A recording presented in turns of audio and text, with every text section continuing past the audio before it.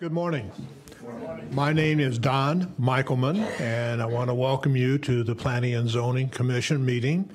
Before we start, if you could turn your cell phones off or put them on mute or something like that, would appreciate that. I will have our commission members introduce themselves and before we start the meeting. Tom, would you like to start off? Good morning, Tom Hutchison. Tom Riley. Ted Gambogi. Susan Graham. And I want to welcome Susan and Tom Riley as new members to the commission.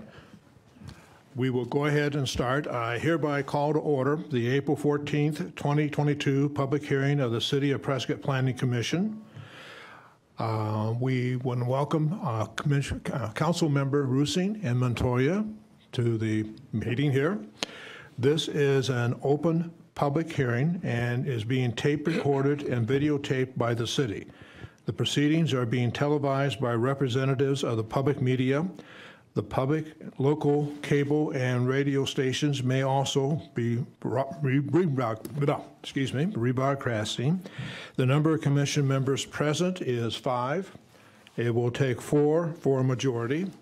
As some individuals may be attending this meeting remotely, all parties wishing to be heard, including commission members, are required to state their name prior to speaking in order to ensure accurate minutes.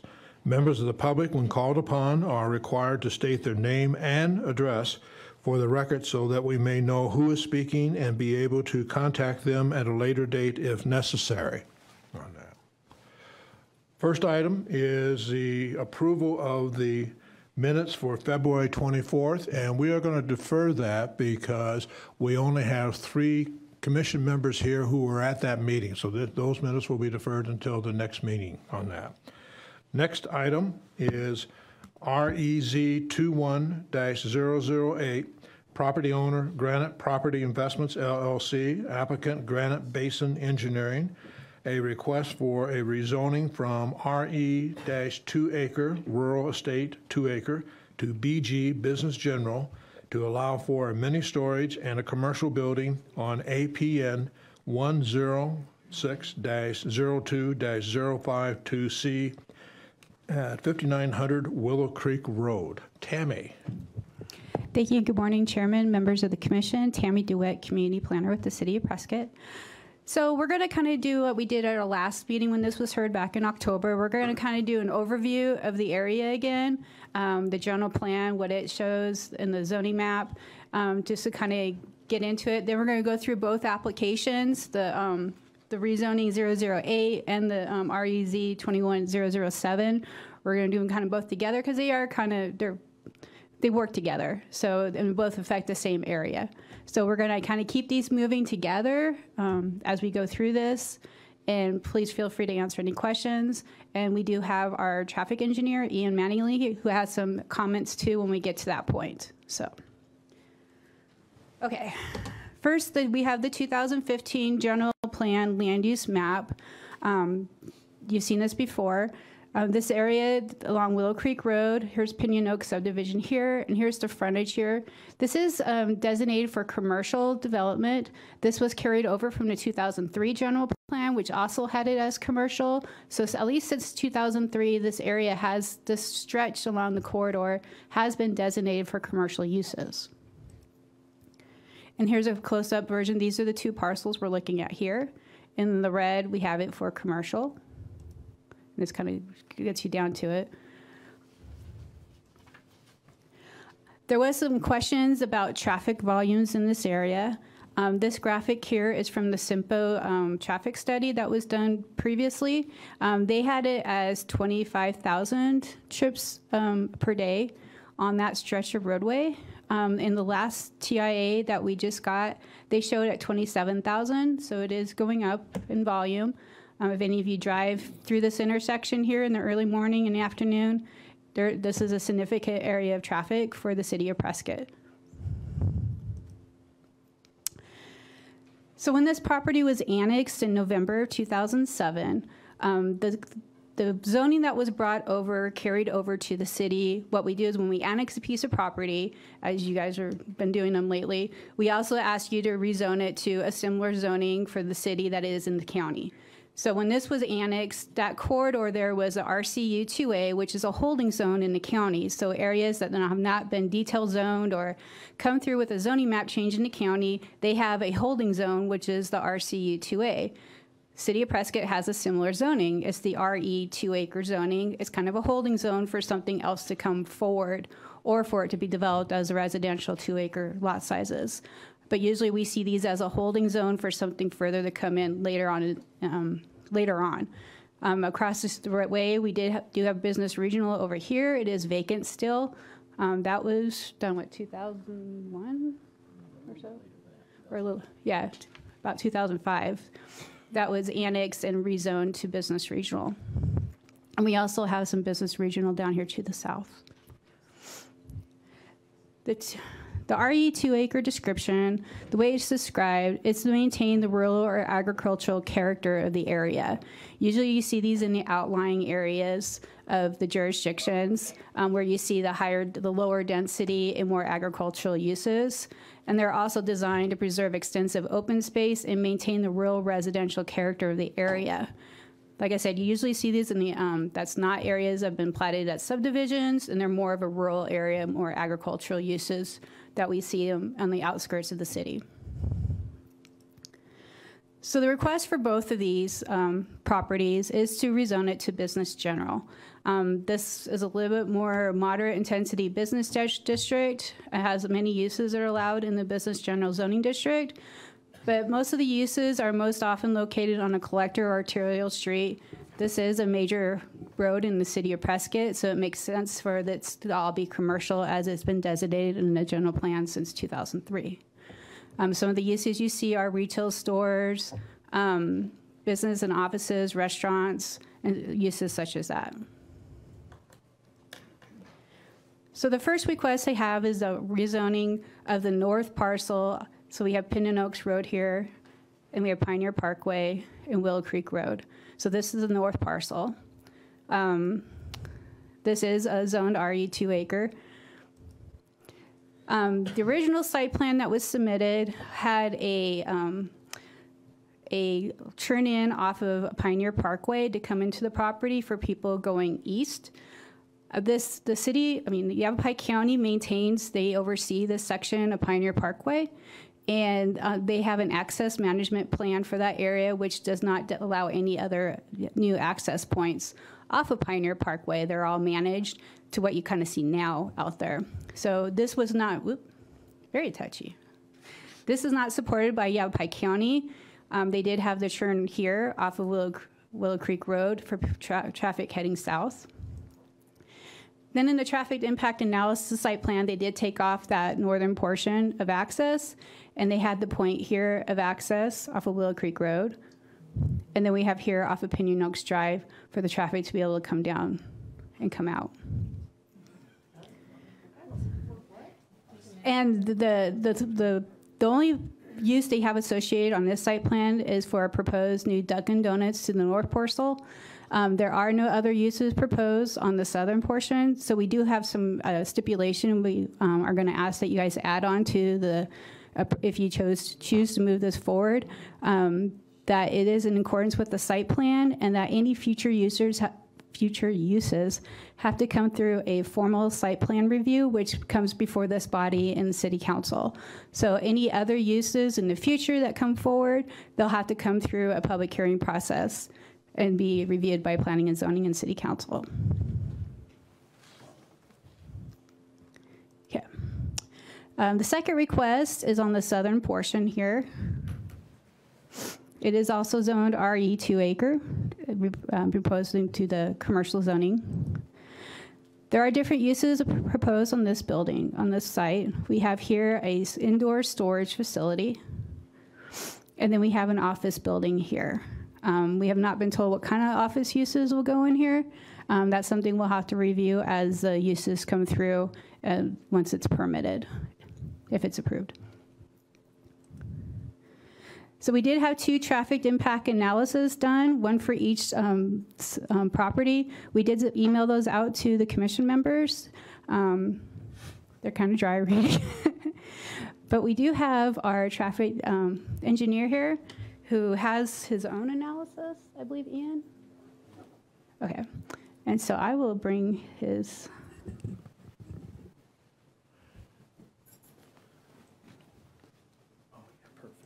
You're welcome.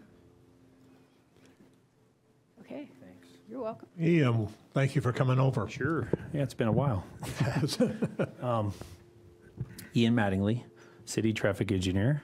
So just as some background, I just want to give a little disclaimer, a little bit of information. So obviously as a staff member, our goal is to support development. You know, there's a property out here that obviously is looking to rezone and go through a process to promote some development or change in use. And so our goal is to then implement the city code, which has a section on traffic impact analysis requirements. So when we look at this come in, we then ask the applicant to provide a traffic impact analysis to study you know, the existing conditions and the proposed changes to traffic and use to see what type of mitigations would be needed to implement something if it's supported through the process. So I'm not here to either, you know, advocate for or against this project. I'm just here to make sure that as far as traffic goes, we mitigate it and put in those requirements and improvements that will make the site, if approved, work well with the existing conditions. And obviously we have in Pinion Oaks an existing condition where we have a lot of homes out there already using an intersection that's a little bit challenged already. I know everybody knows that. And so that's the background, and then I'll just go into what we did. So the developer did hire CivTech, who basically they did 2 TIAs for the 2 separate developments, but they do overlap because they obviously use the same access, and they're very different in the impacts. The first one, so what I've done is I just basically have a summary, and this is just the bullet points that are taken almost directly from the reports that you were given. The first one is for the mini storage. It's the less intense, certainly, of the traffic generation, and it only is asking for an access on Pinion Oaks Drive. So I basically summarized, you know, it's 3.5 acres. It's got the square footage that they're asking for. I think they've changed some things regarding the commercial building use, but it really isn't very important in that they don't create very much traffic out of a mini storage. And so the daily totals are about 186 vehicles, AM peak 17 and PM peak 24. Now they are proposing, and I'm not going to switch back to the site plan, but they're proposing one access on Pinion Oaks Drive to be located basically as far west as you can, you know, in practicality, away from Willow Creek Road. And that would be lined up with the future driveway, if Dunkin' Donuts and that development is approved, across from that other access. So there'll be 2 new driveways, one for the mini storage and one for the Dunkin' on Pinion Oaks, across from each other, far west, 290 feet west of Willow Creek Road. It recommends that they have a widening of Pinion Oaks Drive. Currently, if you go all the way out to the intersection, it's only striped for 1 entry lane and 1 exit lane, but there's sufficient width for it to be striped for 3 lanes. And so that width actually narrows down as you go kind of by the sales office.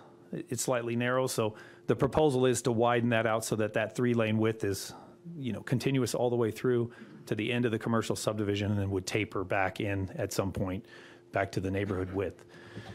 That would allow for us to, and this is to allow auxiliary left turn pockets for the Dunkin' Donuts and the storage, so that if you're coming home, let's say you live in Pinion Oaks and you're behind someone who's accessing the storage units, that car would be able to go into a center turn pocket and you could drive by going home, and then they could turn when it's clear. And the same for Dunkin' Donuts. The development overall does not contribute a significant amount of traffic to the intersection. This is a relative.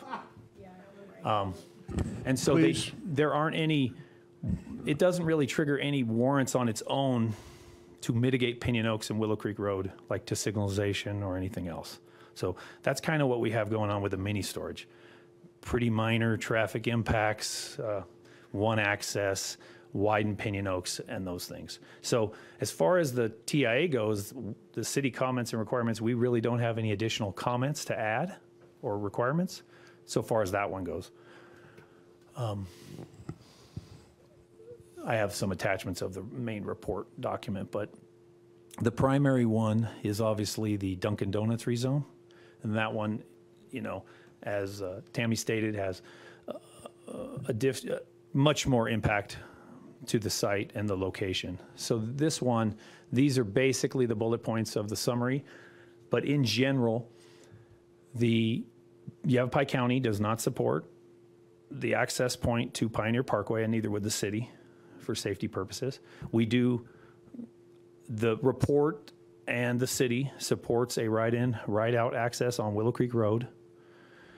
That would, we require it would have a deceleration right turn pocket into the site so that it doesn't negatively impact the through movements going south or the heavy dual left coming from PV and turning. So that would be a right in, right out with a right turn deceleration lane. The access point on Pinion Oaks, like I said, is going to be basically a mirror image of what is across the street at the storage unit located west. The there was comments in the report that you might want to look, the city might want to look at mitigation, if this is approved, mitigation of traffic that might travel through the Pinion Oaks neighborhood. If, let's say you lived in the Williamson Valley area and you went there and used the facilities or got a donut or whatever you're going to do in the future, you might drive down Pinion Oaks and then go out to the access on Pioneer. And we wouldn't want to encourage commercial use of that roadway in that way. So they say possible traffic mitigation. What I've done is this one has much more city comments and requirements above what the TIA said, kind of supplemental to. So mirroring those things, Pioneer Parkway access is not supported. There is a recommendation to restripe the dual westbound to southbound left turn lane on Pioneer Parkway, the very long left turn that's there. It just happens that that should be restriped in the future when you have full build out and additional traffic in the SIMPO study.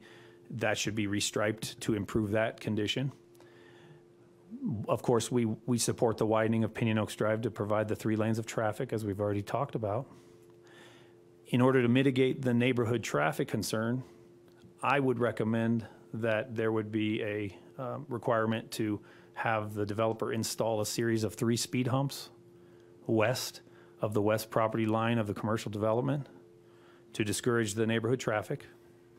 Now, a signal is warranted based on the development and the increased traffic.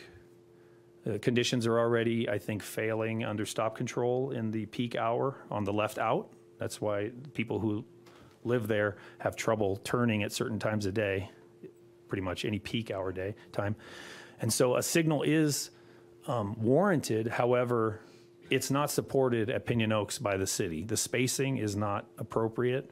We've always known that. We've obviously been watching this location. This kind of pushes it a little faster, but it's not supported at that location. So how do you mitigate that? The spacing between the light at Pioneer Parkway and Willow Creek and then the Pinion Oaks. Pinion Oaks. Yes. It's about 700 feet.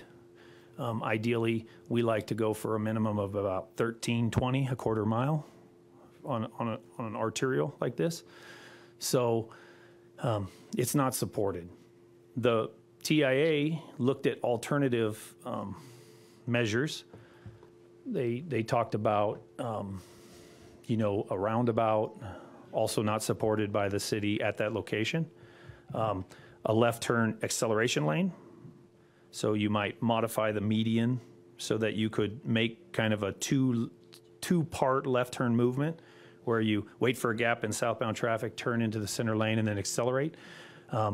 That's not supported by me, the city, due to the fact that most people want to have the choice to go north, maybe to Chino and those locations, but a majority might also go east. They might go to PV. And so currently they can turn and they can kind of make their way across and go into the slip lane and get on the freeway. If you allow that to happen and you have an acceleration lane, you're basically defeating that, because people will continue to cut across like 2 lanes of through movement and then a right turn. And all the speeds out here are pretty high, 45 miles an hour, but they drive faster, as everybody knows. Yeah. So we recognize that too. So how do you mitigate this? One of the recommendations of the report was that you look at, it was just a concept of a southbound to northbound movement. The city, again, we're just trying to mitigate and help what's happening here with the neighborhood and with the Neighborhood Plus development to resolve the issue at Pinion Oaks. A southbound to northbound U-turn concept is the preferred option for the city. What that looks like is a location about 700 feet south of Pinion Oaks, whereby when it is constructed, and that would be up in the air, you would no longer be able to turn left out of Pinion Oaks. You would turn right. You would go south 700 feet, enter into a turn pocket that is signal controlled. So you have an actual red arrow, and there is a northbound Willow Creek traffic then stops and provides a U-turn, and then there's an extension of the roadway, a large bulb out, so that the movements can be made by larger vehicles. And that intersection is then tied to the existing signal at Pioneer, and it works in conjunction with that. So let's say it's a heavy traffic time of day, you wouldn't be stopped at that U-turn when Pioneer is in the green phase, so that the movement would continue. You would then, if you're coming south, you'd go down, you'd wait, then it would service you, and then you turn, and then you could go north, south, east, you could go whichever way you want. The location was chosen specifically because in the past, there's been thought about other commercial developments on the east side of the road that, nothing's going on there now, but we know that that will occur. And so this spacing then can be used for future signalization, full signalization, where the U-turn could still be retained, but you could also have safe access to the west side developments, and it spaces out well with Haas, the new signal at Haas, then you'd have this signal, then you'd have that signal. So then they would be coordinated and they could have progression. Now, I understand this isn't a perfect solution, but it does mitigate the fact that you still want people who are now using Dunkin' Donuts not to cut through the neighborhood and to make safe movements. And it also improves. We looked at the delay in time already for a Pinion Oaks resident. Just to make a left turn during peak hours is as much or more than it would take to come down here and make this movement. And certainly that's going to only degrade as this time goes on. So we're making that recommendation. And then obviously, like I said, we don't know the timing of this. I wouldn't imagine that this would have to be built immediately. Certainly, if these things are approved, there's a process by which things are constructed, and it takes a while. So we might look at this as an off-site type contribution by the developer to provide to the city so that we can build something like this. And then we would only remove the left turn existing at Pinion Oaks until such time as it was either we needed it because of increased traffic, or, otherwise it was convenient for the city to build. And so you likely would still have a 3-lane section on Pinion Oaks with full movements, a left, one in, a left out, and a right out, until such time as the development progressed and we needed to build this U-turn signal modification. I don't know if it'll work. I wonder if will this open something? It looks like it will. So the reason I do this is this concept is different, but it's used. So this is an example from Tucson where something like this is in place. Now, it's not our exact thing, but basically, if you could imagine, the distances are much greater here, but we would have a Pinion Oaks access that would be, you could imagine right in, right out, and left in.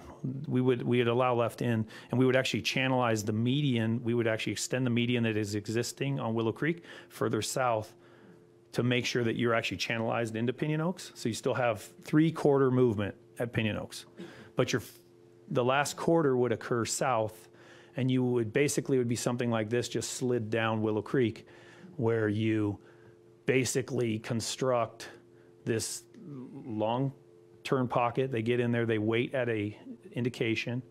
Then, like I said, this signal is tied to the one north, and then we extend the asphalt so that you can actually make a, you know, a movement with any vehicle you might have or we otherwise need to. And then you could accelerate and then go into the right lane or go north to Chino or do whatever you want. And on YouTube, you know, these things they're not common, but they are used for various purposes. We're kind of using it in a different way here. But like I said, my goal is to see what impacts happen if we move forward and how to resolve them in the best way possible, in addition to what the TIA and the traffic engineer that they hired did. And so those are the recommendations that I would add, you know, to anything that would move forward. Now, I'm happy to answer any questions. Before we do any questions for Ian, I'd like to request that the members of the public respect the speakers up here. Whether you agree with them or disagree with them, they deserve the opportunity to make their presentations. Thank you. Ted, did you have something? Or Yeah, a couple of things. I wanted the public to know that TIA analysis was 157 pages, was a lot to digest. So Ian has done a pretty good job of recapping, but Ian, just for my benefit, if I remember correctly, there were, in that TIA study, there were 5 options, right? Now, we covered the traffic light. That's too close to the intersection of Pioneer Parkway and Willow Creek. And the other one was the recommendation you had. You mentioned a roundabout, but why is that not considered appropriate? Could you explain that to the public? Yeah, I just brought up that section on the 5 options. This is the summary from the TIA. You know, obviously the spacing of the signalization is going to be problematic in the queuing of the intersection, but the roundabout also provides, it can provide some of that as well. Problematic in that as traffic gets heavier and heavier on Pioneer Parkway and Willow Creek Road, the queuing that we'll have northbound, for instance, can get to the point where it can actually back up into the roundabout. Once you back up traffic into a roundabout, for instance, then obviously you have to be circulating for it to function. And so then that just becomes a greater problem. I know that, you know, we're doing a lot of work at the city level to try to improve the coordination of all our signals. On Willow Creek specifically, we've been doing that. And so we really see this corridor as having coordinated signals that try to platoon traffic and move it through. So, but that's the primary reason why the roundabout, we wouldn't want to do that in that location. We know that future development of the east side will occur, I believe. I mean, it was coming around in 2008 and 2009, and market things happened and it came apart, you know, but that's going to develop a lot of traffic. We also don't want to, I would like to avoid Pinion Oaks becoming that primary intersection for development access. I really think that should occur south at some other location. And whether or not that U-turn location, I feel like that spacing is good. It would just operationally work very well for the whole corridor. The 5 options were signalization, roundabout, southbound to northbound U-turn concept, kind of what we were talking about. A left turn holding bay or acceleration lane, and there was various concepts regarding that. That's that one.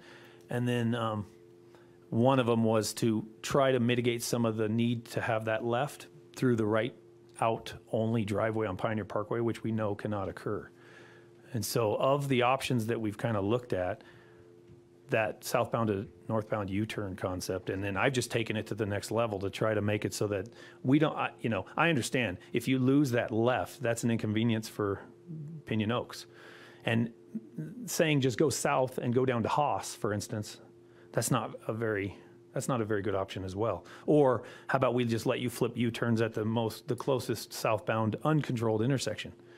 At those speeds, that doesn't seem like a very good option. So just trying to come up with a solution that would work interimly and in the long term for the city overall with planning of intersection spacing and development and work for the Pinion Oaks residents and everybody else. So that's really how this whole process came about and how we got here. Now, in that 157-page report, there was a traffic accident analysis. And my question to you would be, if we never had a Dunkin' Donuts proposal at all, and you made the modifications that you're suggesting here, widening Pinion Oak drives and putting the U-turn in, would that be better for the residents of Pinion Oaks? Yes, I mean, the things that are gonna, all these improvements are gonna directly benefit Pinion Oaks. That they have a challenge today. There's a lot of traffic on Willow Creek. Dunkin' Donuts is gonna participate and add a small amount. But then again, you know, a development like that uses a lot of pass-by traffic capture. So yes, the improvements are gonna directly benefit Pinion Oaks. The speed humps, those are things that likely people who live there would have liked to have anyways. Improved access out would have been something they would have wanted to have. The widening and the separate turn pockets, all these things are benefits to them. Thank you very much. Yeah. Other questions of Ian? Tom? Yeah. Go ahead, Tom. We're going to have fun here. Ian, thanks for showing up and taking us through this. A couple of general questions first. Do these TIAs satisfy your acceptance criteria? Were they too comprehensive, not comprehensive enough? No, they certainly, you know, we met up front with CivTech and talked about the scope, and so we always modify that specific to the development. But this one had specific requirements that we were looking for, and they met those goals. Now, obviously, I've added in some additional comments and things that I would like to see, but they just supplement what was already seen that came out of the study. So yes, it will be accepted with our notes, and it does meet all the requirements that we would have for it. And yes. do you believe that the TIA shows that the alleged too much traffic, too fast traffic is real? Yes, but we knew that. We knew that Willow Creek has, you know, high levels of traffic, and we knew that Pinion Oaks already had challenges. Okay, I good. mean, we knew at a staff level. That's why we asked for all these things to be answered. Good. Okay, so when you showed that intersection, the picture Yes, of that intersection, what I'm interested in is how much distance and time do you have to merge all the way left if in fact you're turning right out of Pinion Oaks Drive, trying to make a northbound? Sure. So we don't have the exact location. I kind of, in this sentence here, I kind of said that, hey, we would like to see it at 1320 to 1500. You know, we're talking about, we're at the planning level. We don't know what this is going to look like, but we also have to look at like site conditions if it goes a little more south, but at a minimum, they would have at least 700 feet. I mean, that's the distance between them currently now turning and making the movement, any movement they might want to do before they get to Pioneer. So we're looking at a minimum of that, but likely more, probably 900 feet. So they'll have sufficient distance to turn in the right lane, look for a gap, move to the left, and then get into the turn pocket. Yeah, I'm confident in that, those distances, yes. Thanks. Before we continue, would you please check your phones, make sure they're off? Thank you. Tom, did you have a question? Yes, I did.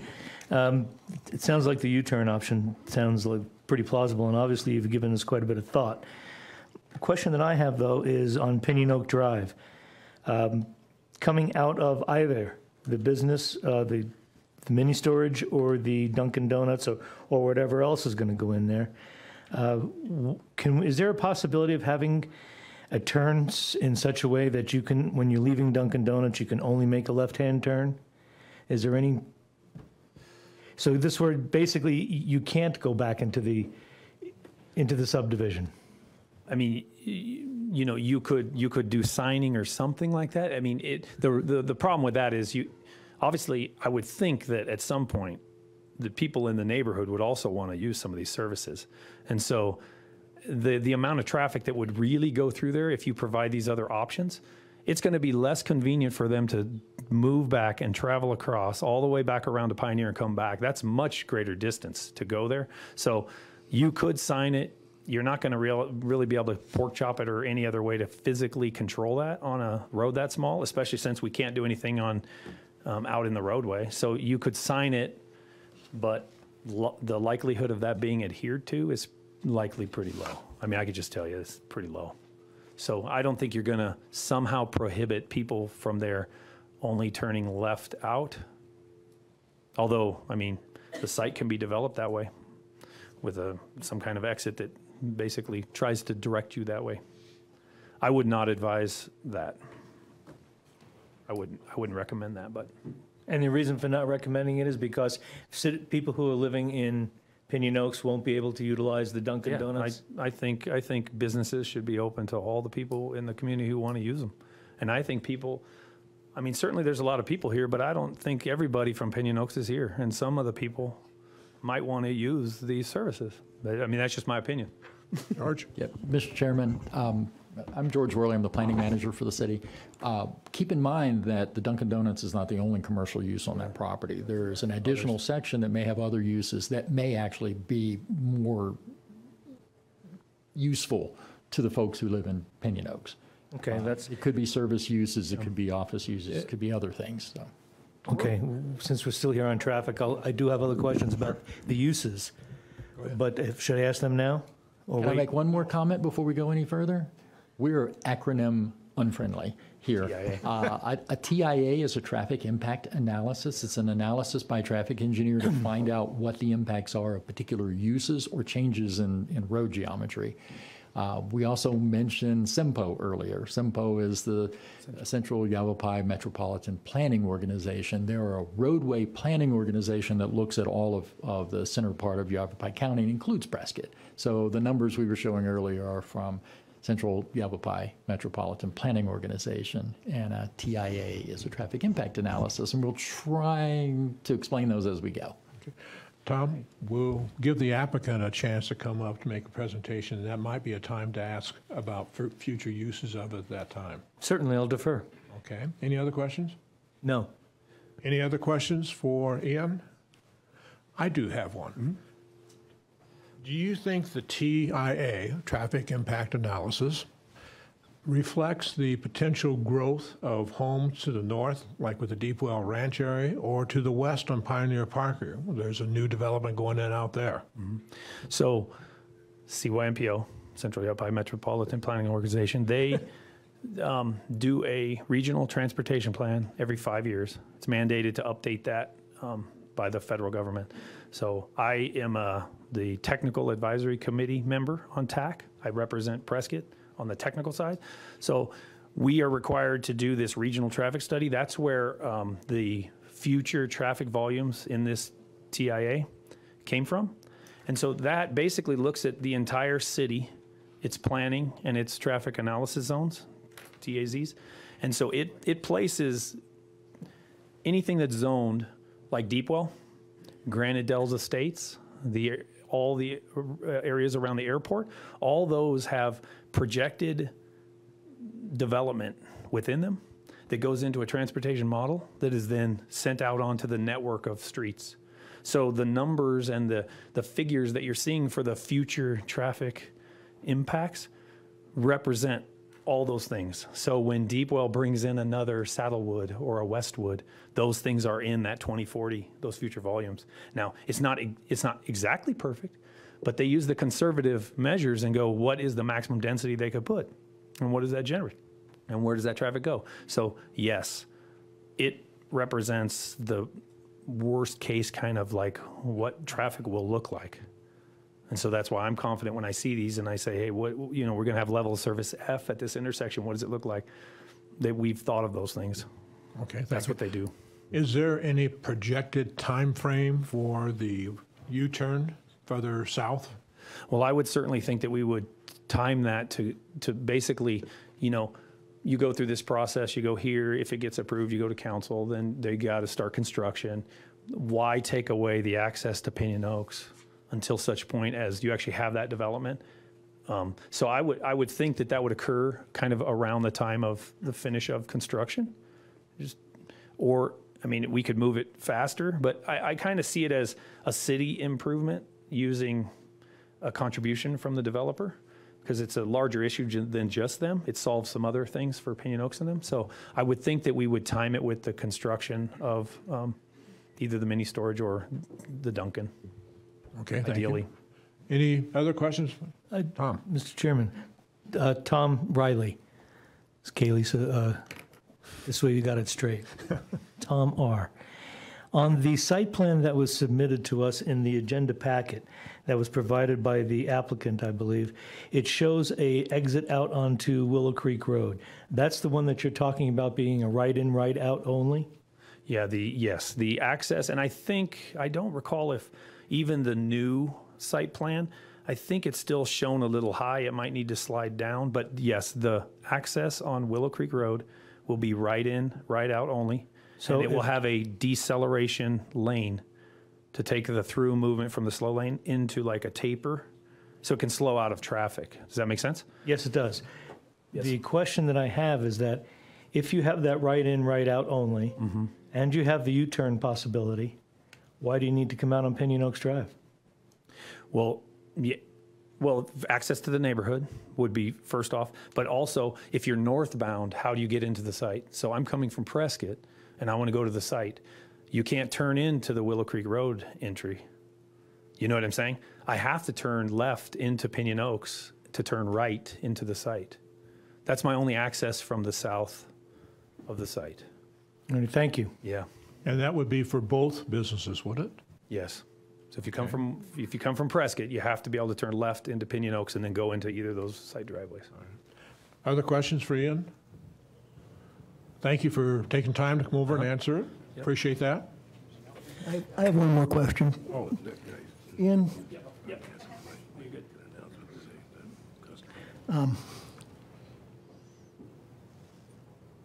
the proposed U-turn holding lane that you're advocating, do you believe that that would satisfy the existing problem in Pinion Oaks right now?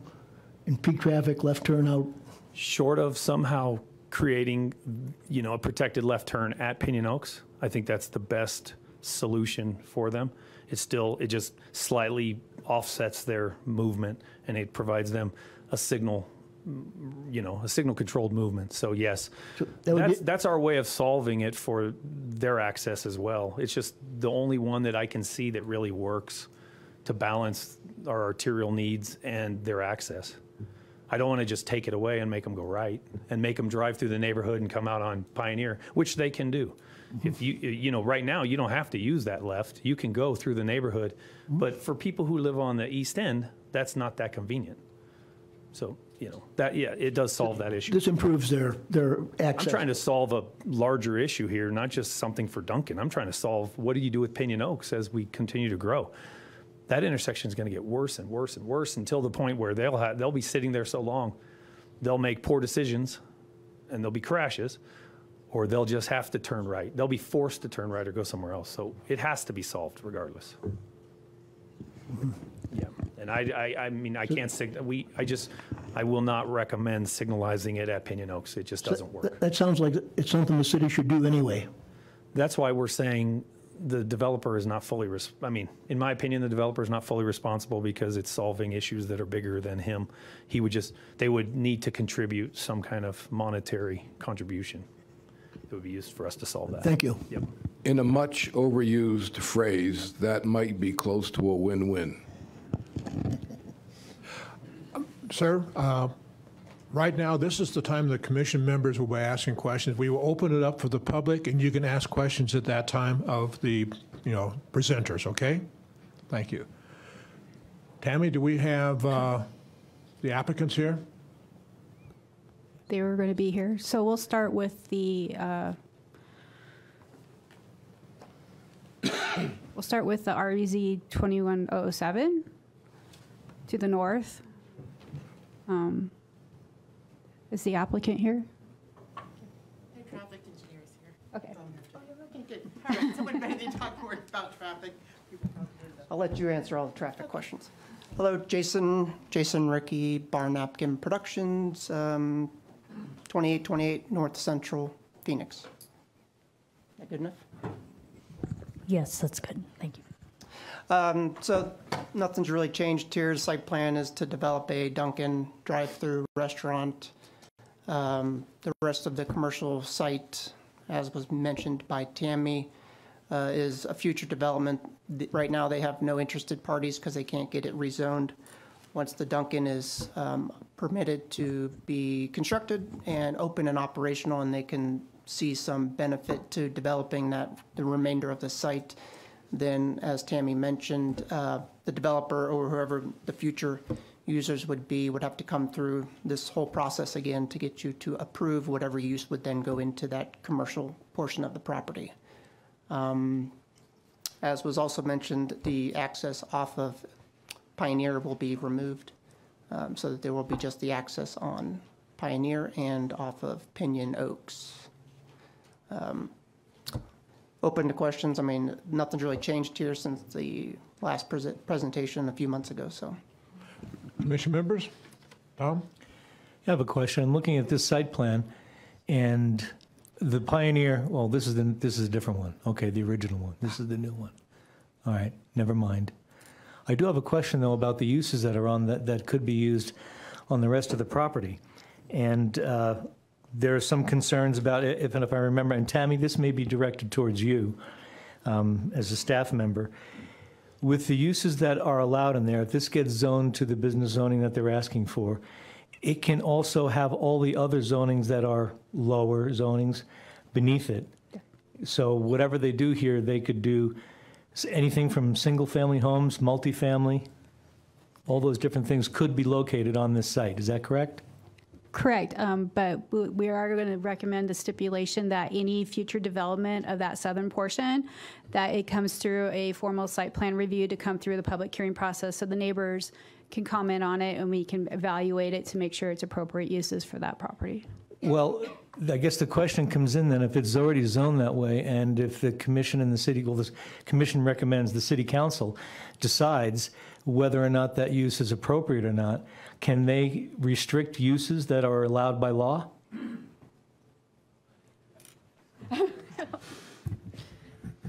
Short answer is yes. The longer answer is yes with certain conditions. The site plan approval process is more of looking at how the development is designed, but planning staff, as well as this commission, as well as the city council, can say it's appropriate or not appropriate based on impacts to the neighborhood or impacts to traffic. One of the things that we, as planning staff, would have a major concern about is any residential use of that property. 27,000 cars a day go past it. It is not a residential property and should not be developed, even with multifamily residential. So any kind of commercial development in there would be looked at based on the type of development that's proposed through that site plan approval process. And that process is very similar to what you're going through today. We notify the public, we hold a hearing with you, it goes to the city council, they have to approve it, and depending on the types of uses, it may require a water allocation by council as well.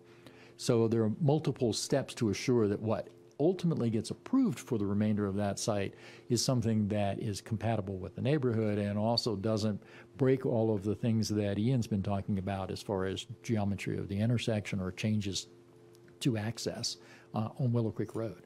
So it would give you, if you follow the recommendation from staff, it would give you an additional look. It will give these folks an additional look at any future development on that remainder of the property.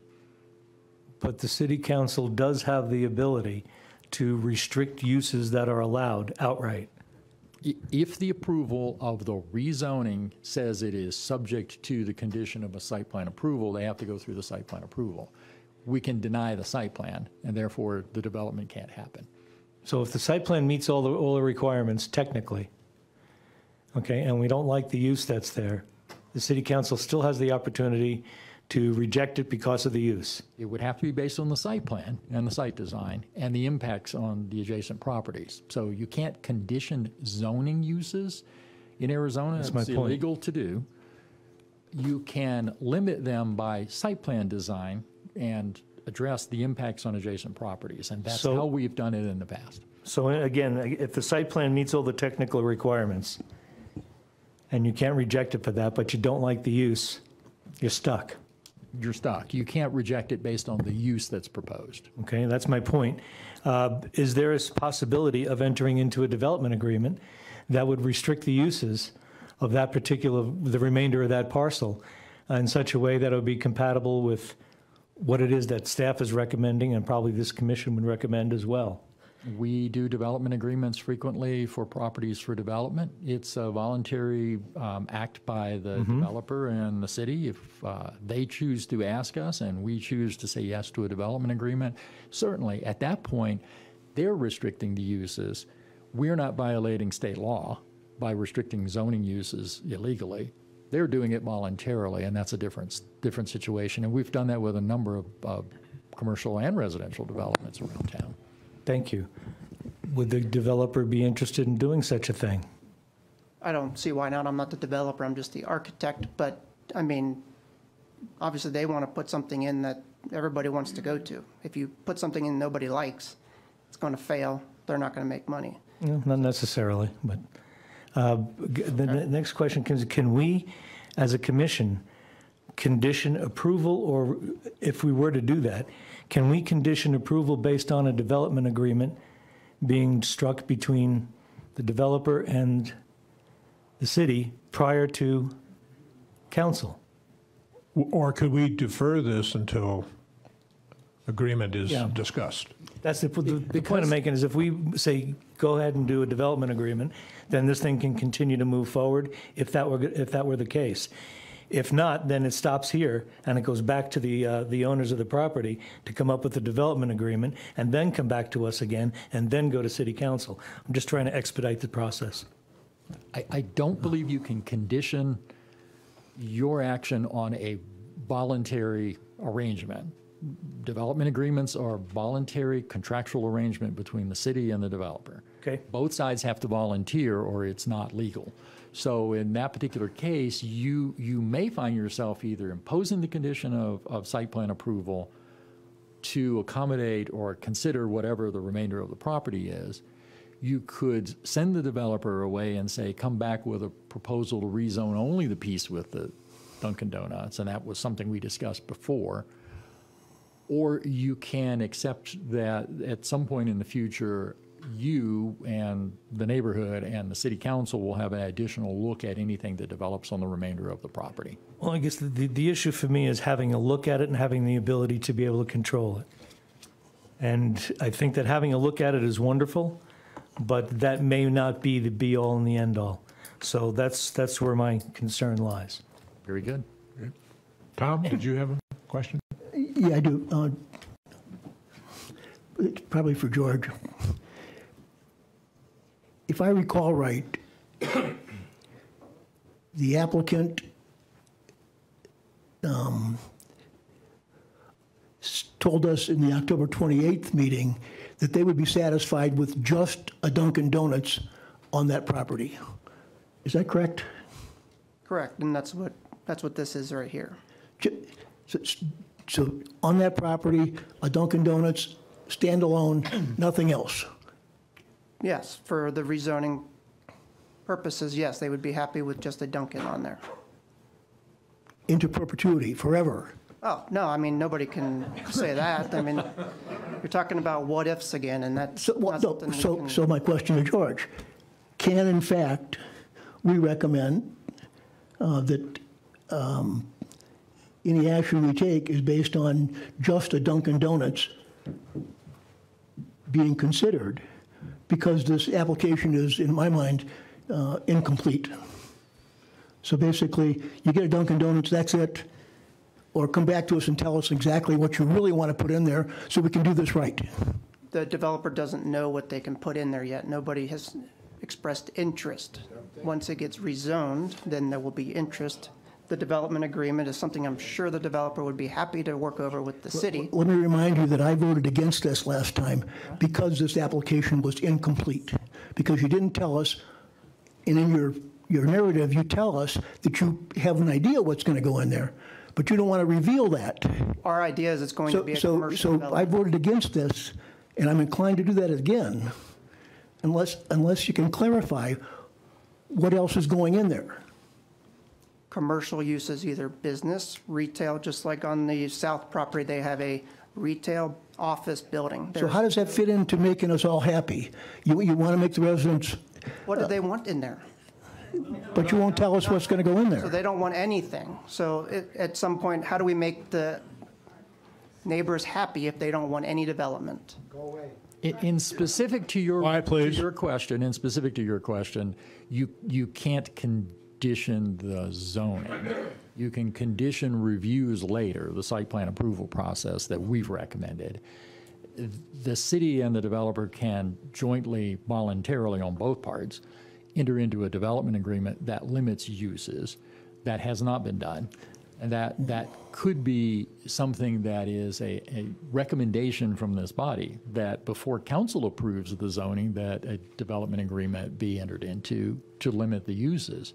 Again, recall, you're making a recommendation to the city council who will take action on the zoning. so we couldn't- recommend that So we occur. couldn't recommend Dunkin' Donuts and the site plan is frozen. You could recommend that, yes. You can't. Whether that would stop a developer from coming back later with additional uses on the property, legal under the zoning, commercial zoning of some kind, I doubt. I think they could bring back a commercial use that, without a condition of site plan, would not come back before you and be legal. Again, you can't condition the use of the property in Arizona. It's illegal. So the city can't say you get a Dunkin' Donuts and nothing else if you have additional property that could be developed. So recommending a development agreement before council approves the rezoning, absolutely within your purview. You could do that. Saying you don't get anything else on your property except the Dunkin' Donuts, I don't think that would hold up, even if council said it in the rezoning. You can't condition zoning. George, could we rezone only a section of that land? Like Yes, where and that the was one of the Dunkin' Donuts options that sits. was discussed early in the process of only rezoning the northern piece of the property. Then the developer would have to come back again to say, rezone this the is what I remaining. have, what I have on here, you know.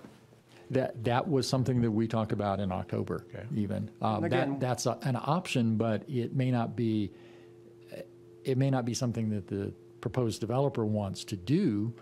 And if that's the case, they can press you for a recommendation. And again, your recommendation can be no. It still goes to the city council for action later.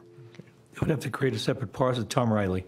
would. They would have to create a separate parcel to rezone that. You can't rezone, Not to rezone it. You can rezone a portion of an existing parcel without splitting it. So we allow for multiple zonings on parcels under our code. It would make sense to split it and rezone only one. but there has to be a gonna do that. specific dimensional Yeah, you would have- representation of you would what have a it is, legal what it is we're doing. You would have And a that's legal not given on any of this yet. No.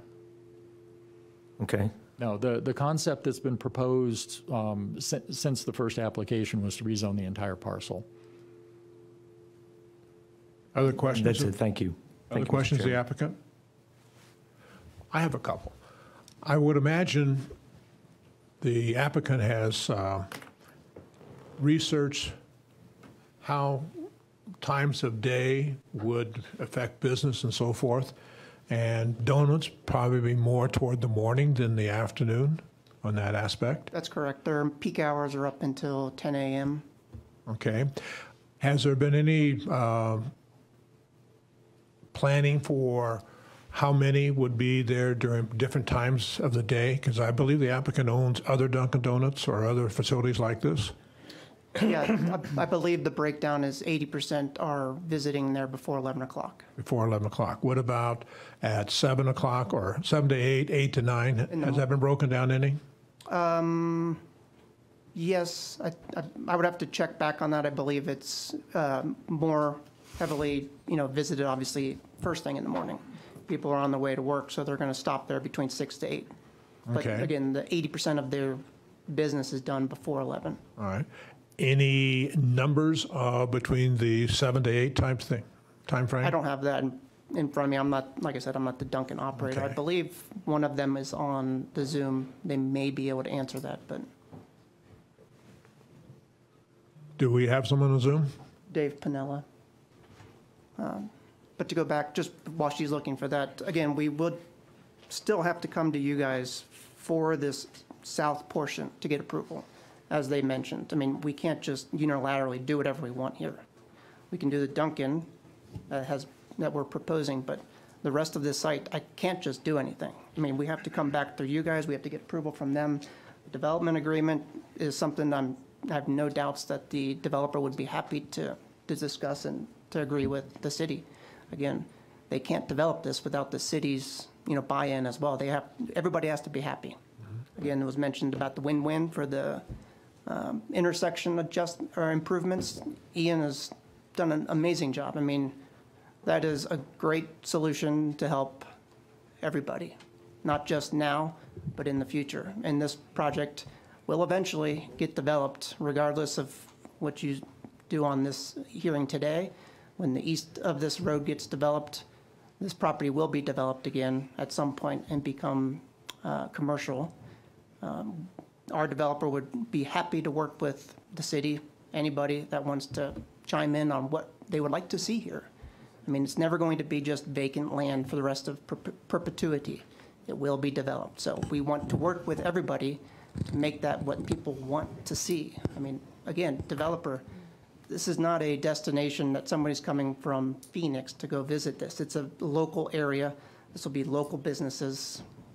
What is desired to be there can be discussed with the city in this development agreement, and then they build it. And then everybody gets to experience it and use it. I mean, that's the point of commercial development, plain and simple. Do we have the developer or the owner on the line? Yes, David Pinella, if you unmute yourself, you've been allowed to speak. Good afternoon, Dave Pinella with the Southpaw ABDD Capital franchisee. Yes, we do own and operate many Dunkin' restaurants in Arizona. Jason is correct. Our peak times are basically through 10 a.m. when we have 80% of our sales in our Dunkin' restaurants. And we do have some drive-through and timed documentation we can provide. I don't have it at my fingertips right here, but it could break it down by hour in the morning to see what those volumes are. But again, Jason is correct. 80% of our volumes in that morning time frame before 10 a.m. I personally would like to see that information, if possible, on that, which means if we do that, we may not be able to take a vote today. May or may not. We have to see if we're going to make a motion or not. But understood. The concern and again, it's we can give you that breakdown. Are you looking for like in the terms of how many transactions are made in those time frames? Volume of cars? I guess what is it you're specifically looking for to break those day parts down? There'll be two parts to it, because you're going to have some people who are going to come in there, eat, drink the coffee, and leave. You're going to have some people driving through to pick it up to take somewhere else. So personally, I'd be interested in both figures if you do have those. I could see if it is available broken down that way. To be honest, the majority of our customers, 90%, are taking the product to go, whether it's via the drive-through or they're going inside, getting their donuts to bring home. But there's a very low percentage of actually customers that stay in the facility and I'll call it dine-in. It's mostly all to go. It's like 90%. Okay. Thank you, sir. It's Jason Rickey again. I don't know if Toby might be able to address the hours because, again, this is a drive-through restaurant. There are standards, I believe, for that. Good morning. My name is Toby White. I'm with the firm of CivTech, 10605 North Hayden Road in Scottsdale, and we did both of the traffic studies.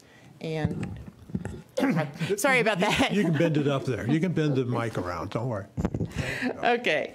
Well, this is not specific to Dunkin' Donuts. When we do a traffic study, we have a big book, the Institute of Transportation Engineers Trip Generation Manual, and it collects data from across the country at hundreds or thousands of different uses over a period of time, and throws it into it, creates an equation out of it, and that's what the industry standard is for us to use, unless we have something specific from an applicant or a developer or a user that is so specific to their store that, you know, and maybe Dunkin' Donuts has that. But this way, once it's a drive-through, you're getting it more generalized. You're not, so that if it ended up being something else, it was a drive-through and a coffee shop, it would, so this is not just specific to Dunkin' Donuts. So what we do is we look at the peak hour, the highest hours of the day, one hour in the morning and 1 hour in the afternoon. And ITE does recognize, and ITE updates their manuals every 3 or 4 years, and there was a recent update, the 11th edition that came out last year, and we used that. And with each edition, there's more data that they pull from, and allows you to, some of it allows you to look regionally. But to the extent that we were able to pull information for this project, we used a land use identified as a coffee donut shop with a drive-through window. Now there are two types of that. There's some with a window and no indoor seating, and then there is one that also has indoor seating. So this one is the one that does have indoor seating, but the primary generator of the traffic is the drive-through. And so, and it's based on the size of the building. That's the I guess you call it the independent variable that, or the independent variable that you in the equation. And so for a coffee shop of that size with a drive-through, the AM peak hour average trip generation is it's about 180 trips. So that's in and out. And what IT also tells you is how much of that you can expect is drive-by traffic. That's people that zip in and zip out, mostly right in, right out, which is why I expect that that's why the developer wants that site right up there, pushed up against the corner, because that's where the main traffic flow is. So it's very convenient for somebody on the way to work to drive in, pick something up and leave, and it's a smooth movement. That's probably the primary, especially in the mornings, in the peak hour, where people are going to come from, and that's going to be their primary customer base. So that's 180 in the morning. That's in 1 hour. So maybe that starts at 6:30 in the morning and continues through 10 o'clock in the morning. So I think that's what, I did my math right, that's about 800 during that 4-hour time period, 4 to 4.5 hour time period. And so I hope that answers your question there. That helps. I still have an interest in the owner's figures too. Oh, yeah, I understand. On that part. Okay. Any questions? Okay, thank you. Appreciate that. Do we want to have the applicant for the mini storage come up now and have discussions before we open it up to the public? It'd be up to you if you want to do it where they all come up at once for both projects, or if you want to keep them separate. Commission members, thoughts? I would recommend that let's get it all together now, so this way public comment can be addressing either project, and then this way we can move it all forward. Don, I've got one question I'd like to ask George or Tammy. Concerning the Dunkin' Donuts? Before we get to this next thing. Okay. Sure. Tammy, do you have any sense, any idea why these two pieces of property have remained vacant for almost 20 years? Why hasn't there been any developed earlier? Yeah, I couldn't answer that. Yeah, I mean, There's gotta be a until a reason, proposal right? comes forward, we don't have any sense of what might go in there. But this is the first time something's come forward on these properties. In addition to that, Tammy's right. Often we don't know what's going to come until someone has an interest in doing it. But the volume of traffic increase on the roadway, the proposed developments north of here and east of here, which will use that roadway, and as Ian said, increase the volume of traffic, is probably the impetus for it. Growth is happening up there, residential growth is happening, and this commercial growth is following it. Mm-hmm. Is the applicant, Yeah, this is Susan. I have one question either for George or for Ian. Who is currently responsible for the maintenance of Pinion Oak Drive? The city. The city. It's a city road. Okay. Okay. is the applicant for the mini storage here? Sir? Good morning. I'm Justin Scott, 3205 Lakeside Village Lane. I'm the applicant for the mini storage. I own and operate 5 mini storages in the city of Prescott limits. And I picked the site, 1, because it became available for sale.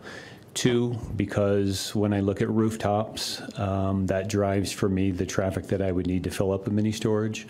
So when you look at the master plans of the communities that have been built or are going to be built, the second issue is Embry-Riddle's growth. Their student count has reached a point that they would be a perfect client for a mini storage as they leave for summer sessions. Third, the hospital that's proposed down and across the street, the potential hospital in its zoning. So it really was about the growth in the area that drove, in my mind, the opportunity to put a mini storage at this site. Okay, thank you. Questions for applicant? Any ideas on what type of tenants you would have in the office building? I'm wide open on the on the office. When we originally put that layout to you, we thought a office building that would be neighborhood type, maybe financial planners, maybe accounting, chiropractic, anything that would fit that parking. What we've come to decide over the last 4 months is every site that we own is 100% full with a waiting list, as is everyone in the city. Today, based on the site, I would probably go to a lesser use, scrap the office building, and potentially just extend my mini storage out and make it a little bit larger and do away with an office building. But I'm okay with either. The mini storages in general, a mini storage site will get approximately 15 to 20 visitors a day in totality. The customer typically checks in, and they are a great customer because you never see them again until they move out. Not that I don't like the customers, but there's a beginning, an end, and no middle to our relationship. With technology, we don't need to have anyone live on site. We're able to lease the units online. We're able to issue a door code online, and we're to the outside, and we're able to issue a door code to the individual unit online. The other thing I really liked about this site is to the south, there's a church that sits quite high. There's elevated elevation. So my plan for the mini storage is to the south, it will be at grade level, and to the north, it will be at grade level. So I won't have an elevator inside this building.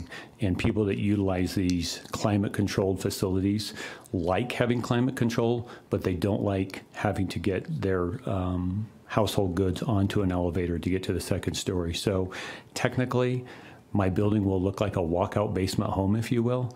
There'll be a lower level at grade, and there will be an upper level at grade. So while it's 2 stories at one portion of the building, it will look and feel at each end as if it's a single level. Okay. One of the questions I have, or concerns I have, with an office building, as you know, some type of tenants don't have much traffic. Medical office buildings have traffic on that. It does not park for medical as I have it laid out, so I had to scrap the idea of medical because I just didn't have enough room to meet the medical parking necessary. I thought about a neighborhood restaurant or anything having to do with commercial, but the site really didn't lay out in favor for that. So if you so choose to limit me to just the mini storage, I would just expand my footprint of the mini storage and scrap the office building, and I would be totally fine with that. Okay. Any other questions? Susan? What is the proposed height of the building? Well, it's a low total ceiling height, so I would assume, and I'm only guessing, that it would be less than 30 feet. in totality. But I'm thinking that my roof heights inside might be 10 feet. So it could be that if we, depending on what the roof is made of, it could be 20 feet. Other questions? Thank you, Mr. Scott. Thank you.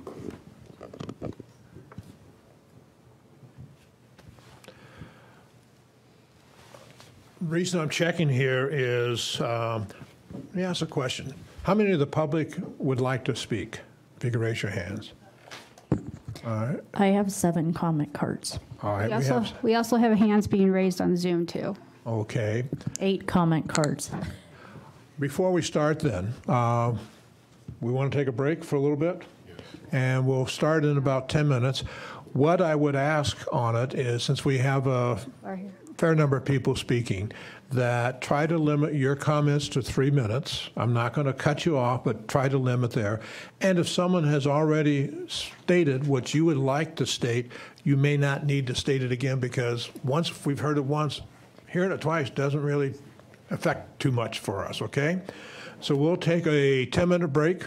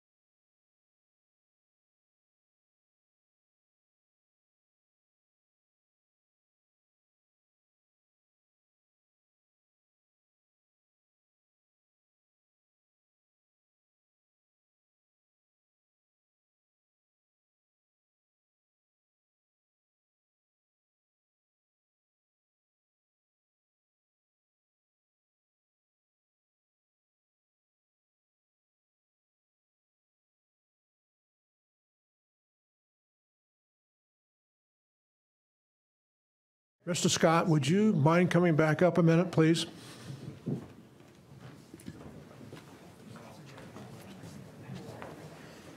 You had mentioned that you would be agreeable to have a mini storage only. Would that be something you would be agreeable to have a resubmission of the site plan, which means we wouldn't be voting on it at this time, and have it for a mini storage only? I'd be willing to do mini storage only. Yes. Okay.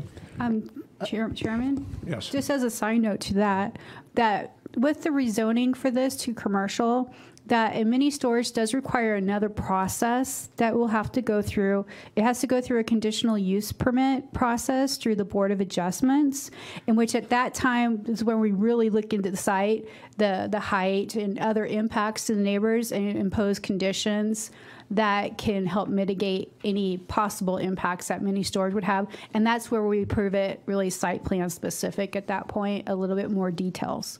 So there is another process this will have to go through for that particular project. No matter what way we go, Correct. that process still has to go through. Yes. Which I imagine you're Well, as long as they get the commercial zoning, yes. Only if you rezone it. Once they get that commercial zoning, then it still has to go through a CUP process through the Board of Adjustments. Okay. Any comments from commission members? I have another question. Okay, Tom?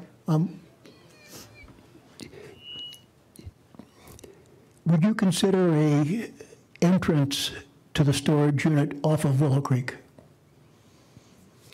I will consider whatever makes these bodies happy from a traffic flow and allows my customers to get in and out of the site. So there's nothing magic about the entrance of Opinion Oaks? There's nothing magic for me. I just need to have access from the north and the south into that site. Well, north would be a problem. Thank you. Okay. Ian, did you want to say something? Sure.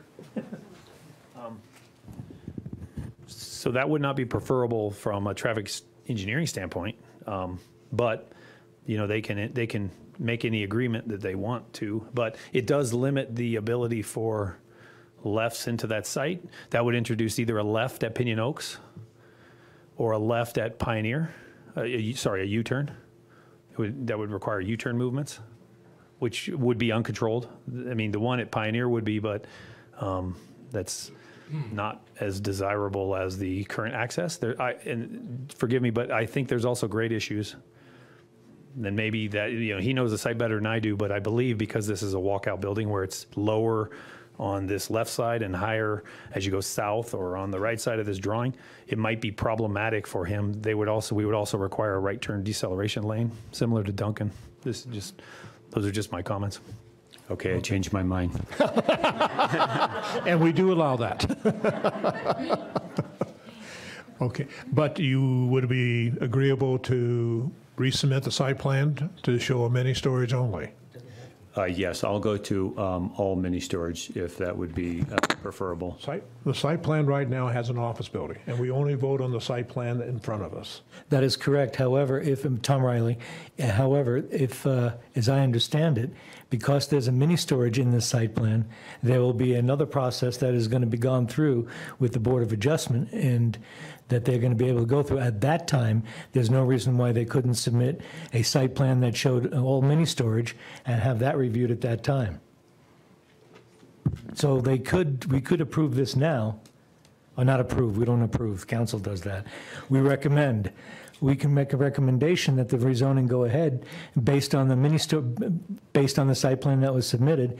Board of Adjustment, as I understand it, can review it if the applicant should decide to submit another site plan that shows all mini storage, as long as the uses that were on this site plan are continued on that one. It could be done. That's the safeguard. It could be done. The recommendation from staff for clarity is for you to approve the rezoning subject to a site plan. And both of your motions, this site and the other, say that. The site plan indicating an office causes some complication later if you approve it with the office and then he comes back with a bigger building because now it's not in conformance with the site plan you've approved. The chair's idea of bringing back a revised site plan showing only the mini storage is better from a staff perspective. Legally, you could do it either way. The conditional use permit process for the mini storage, certainly will look at the mini storage and any impacts on adjacent properties. But our conditional use process under the Land Development Code presumes the use is legal and appropriate for the site.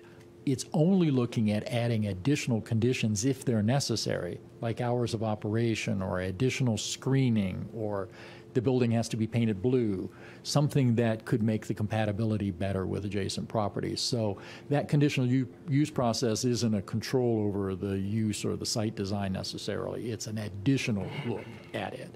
I think a revised site plan is the cleanest approach. And for us, the only problem is, not your problem, mine, but it took 6 months to get back to this point.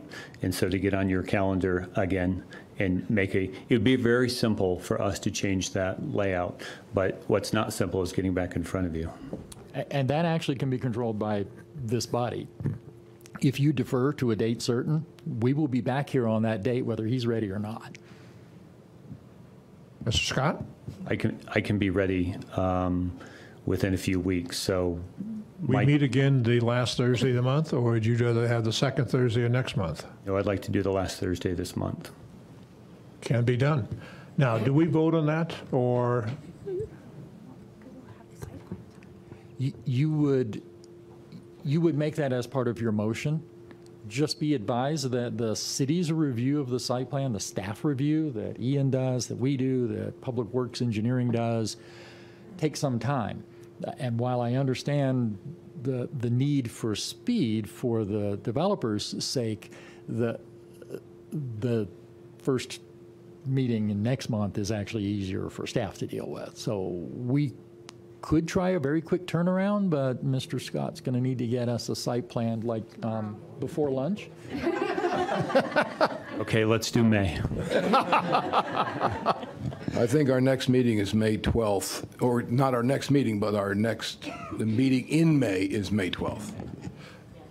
Now, with the potentiality of this being moved to another meeting, do we want members of the public have an opportunity to speak on this part only now, or wait until it comes to that time frame, or leave it up to you? My suggestion is the public may have comments that affect the revised site plan, and they may help with the process. All right. Sounds good. Thank you, Mr. Scott. Thank you. Don, I've got a question for us. How is this different than 007 being a Dunkin' Donuts only? The applicant brought it up. But the applicant has told us that they're happy with just a Dunkin' Donuts. That's not what we're saying. That's not what he's saying. We also have the developer on the line on Zoom. Neil Borden, if you unmute yourself, you can speak. I just want to give him an opportunity to speak. Okay, this is Neil Borden, 9 Somerset Lane, Edgewater, New Jersey. If you look at our property in Prescott Valley again, and that's the one where we developed a Dunkin' Donuts / Baskin Robbins and a Mod Pizza. Mod Pizza would be a complementary use because we don't impact ourselves in terms of parking because of the time frames of the day when people go to Mod Pizza as opposed to going to Dunkin' Donuts.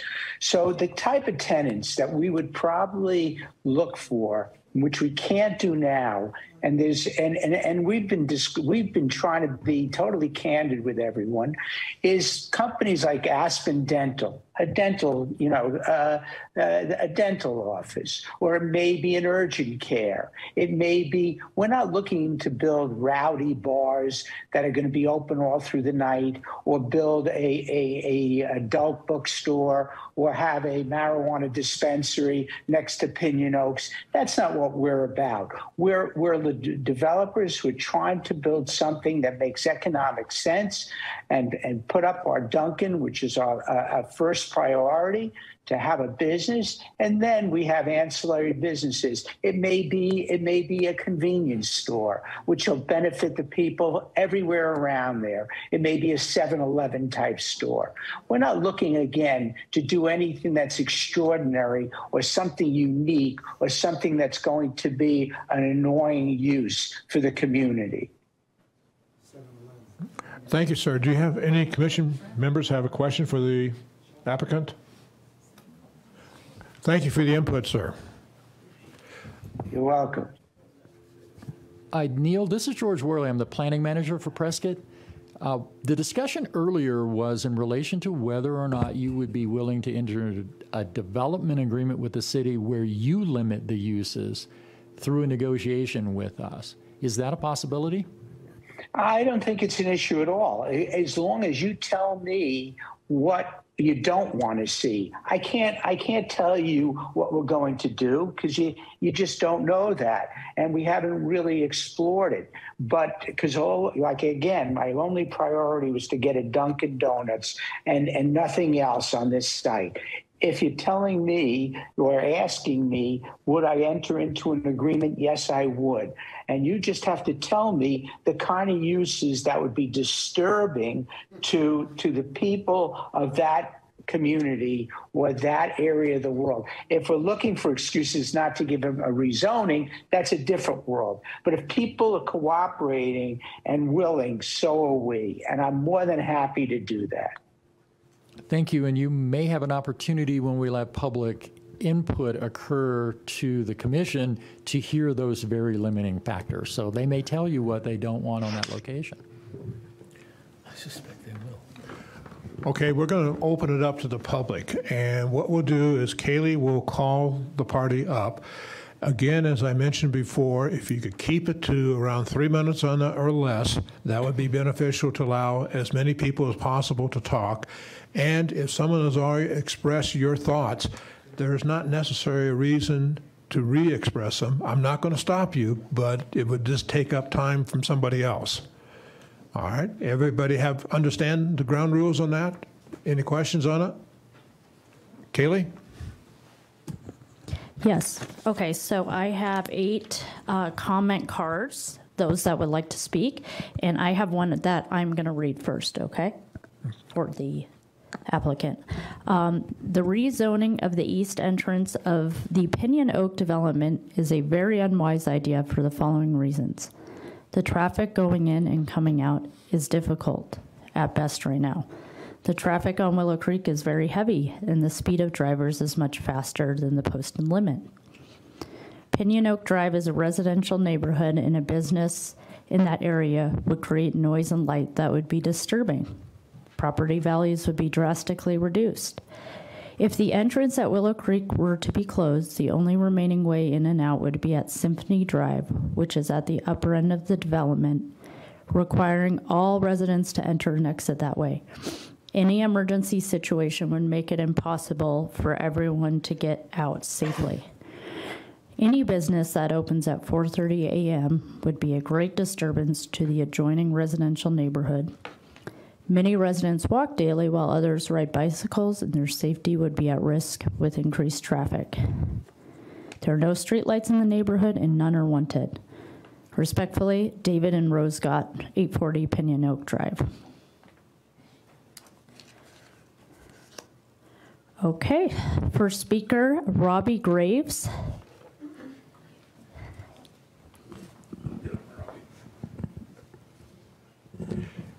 And please be reminded that name and address. Okay. Thank you. Robbie Graves, 845 Panicum Drive. They're in Pinion Oaks. Okay, I'll just make some bullet points if that's okay. My first one is the signage that they put for this meeting, which I have a picture of on my phone, is really only relating to the storage facility. And now all of a sudden it's brought in for both properties. So somebody asked about, made a statement about residents here in Pinion Oaks. You look at this compared to how many live in Pinion Oaks, it doesn't really show a good view. But I think if it would have been put on that signage, that it was going to be on both sides, you may have even had, you probably would have even had more people. So that's one that's it was a little bit of a deceiving thing on that sign that they posted. The second one is, on the last meeting, I was here, Dunkin' Donuts, the man behind sitting here, he promised he would send a letter out to all Pinion Oaks, south side only, not the north side, but he would send it to all residents.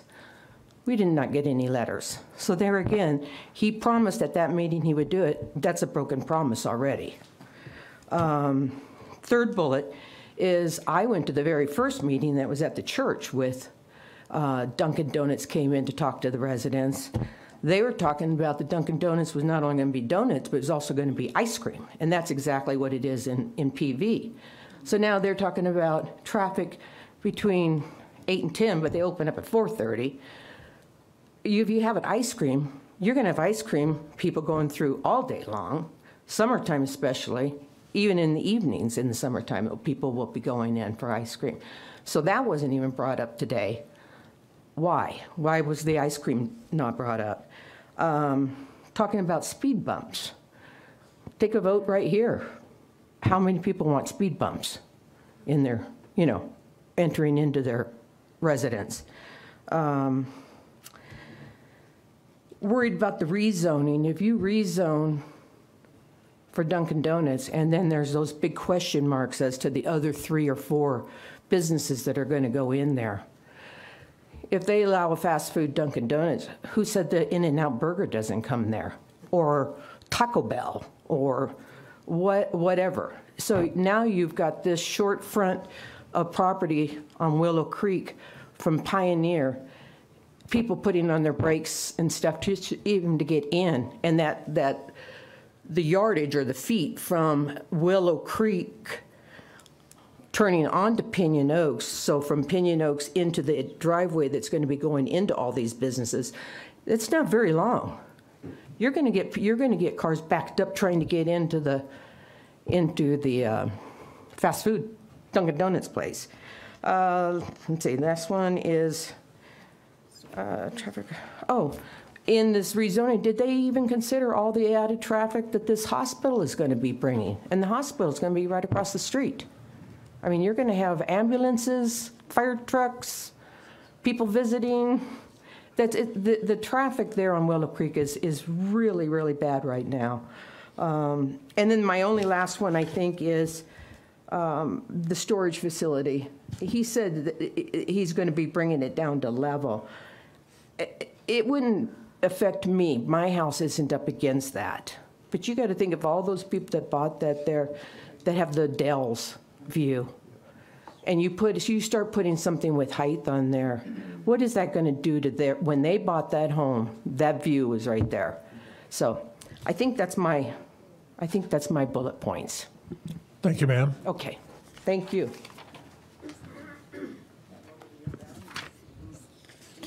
Okay, I'm going to do something a little different. I'm going to read the next 3 speakers so that they can get queued up, if that helps.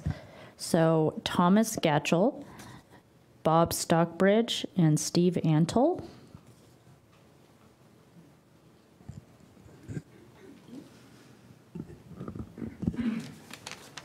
I'm Thomas Gatchell. I live on 965 Pinion Oak, between Symphony and Willow Creek.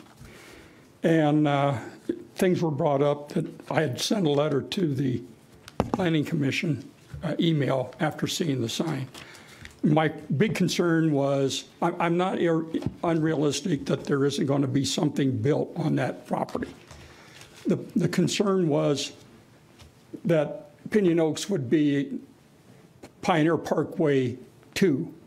And those people out there driving 70 miles an hour, I go out on Pioneer Parkway almost every day, and they go past there at 70 miles an hour, except when the cops are sitting there. But I'm not sure that speed bumps do it. I go over to Embry-Riddle every day. They got speed bumps over there, and you see cars almost jump coming off the speed bumps. So when these places all build out and that traffic starts jamming up all the way up Pioneer, those people are going to say, I can handle 3 speed bumps rather than sit there and wait my turn at that light. And the traffic is, he said it was awful already. And the other thing is, the young lady brought up that there's 180 per hour visits to the Dunkin' Donuts they have right now.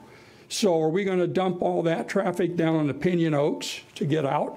That's unrealistic, totally, at that time. And if they had the other food type services, and by the way, the one in Prescott Valley is in an island of commercial development. It's not in a housing development.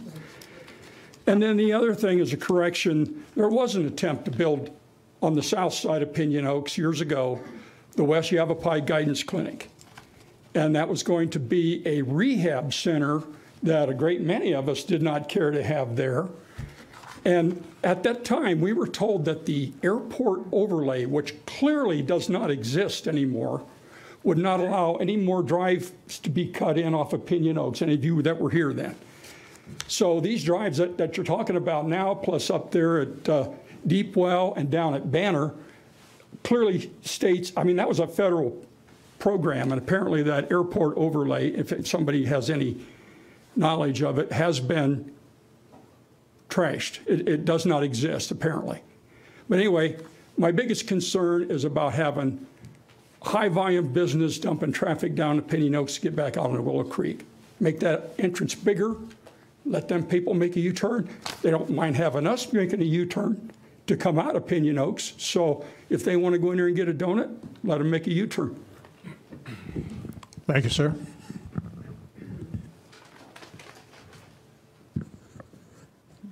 Bob Stockridge, 5750 Goldenrod Way, Pinion Oaks. I don't understand, not having been in your position, I don't understand why we're bending over backwards to change the pre-plan that was made when this kind of zoning exists across the street. Is that not true? Could you restate that question, please? Yeah. We're going through all of this to rezone and give this business this corner when he could have the other corner because the zoning for it already exists. The zoning across the street to the east of this site is business regional, so it's commercial zoning. I think that was the question that's being asked. Thank you. And while Jim's still here, let me ask, what kind of mitigation would you have to have for traffic reasons if they were in the area across the street? Do I need to address there's no proposed development. We would make them do a traffic impact analysis and mitigate that. I can't say. There are already 3 entries pre-made, slow down lanes or whatever the reason is.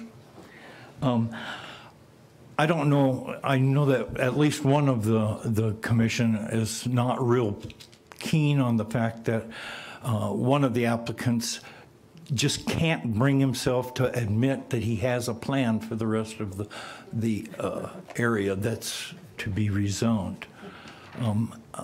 I'm a skeptic. I don't trust that. I've seen it change so many times that it's just beyond me that we would even consider it without having that information. Who on the board would like to have a Dunkin' Donuts in their backyard? Show of hands. Sir, that's nothing we can respond on. You know that. The other thing is, and I was hoping that the city attorney might be here and answer, can the residents sue the city for the loss of property value?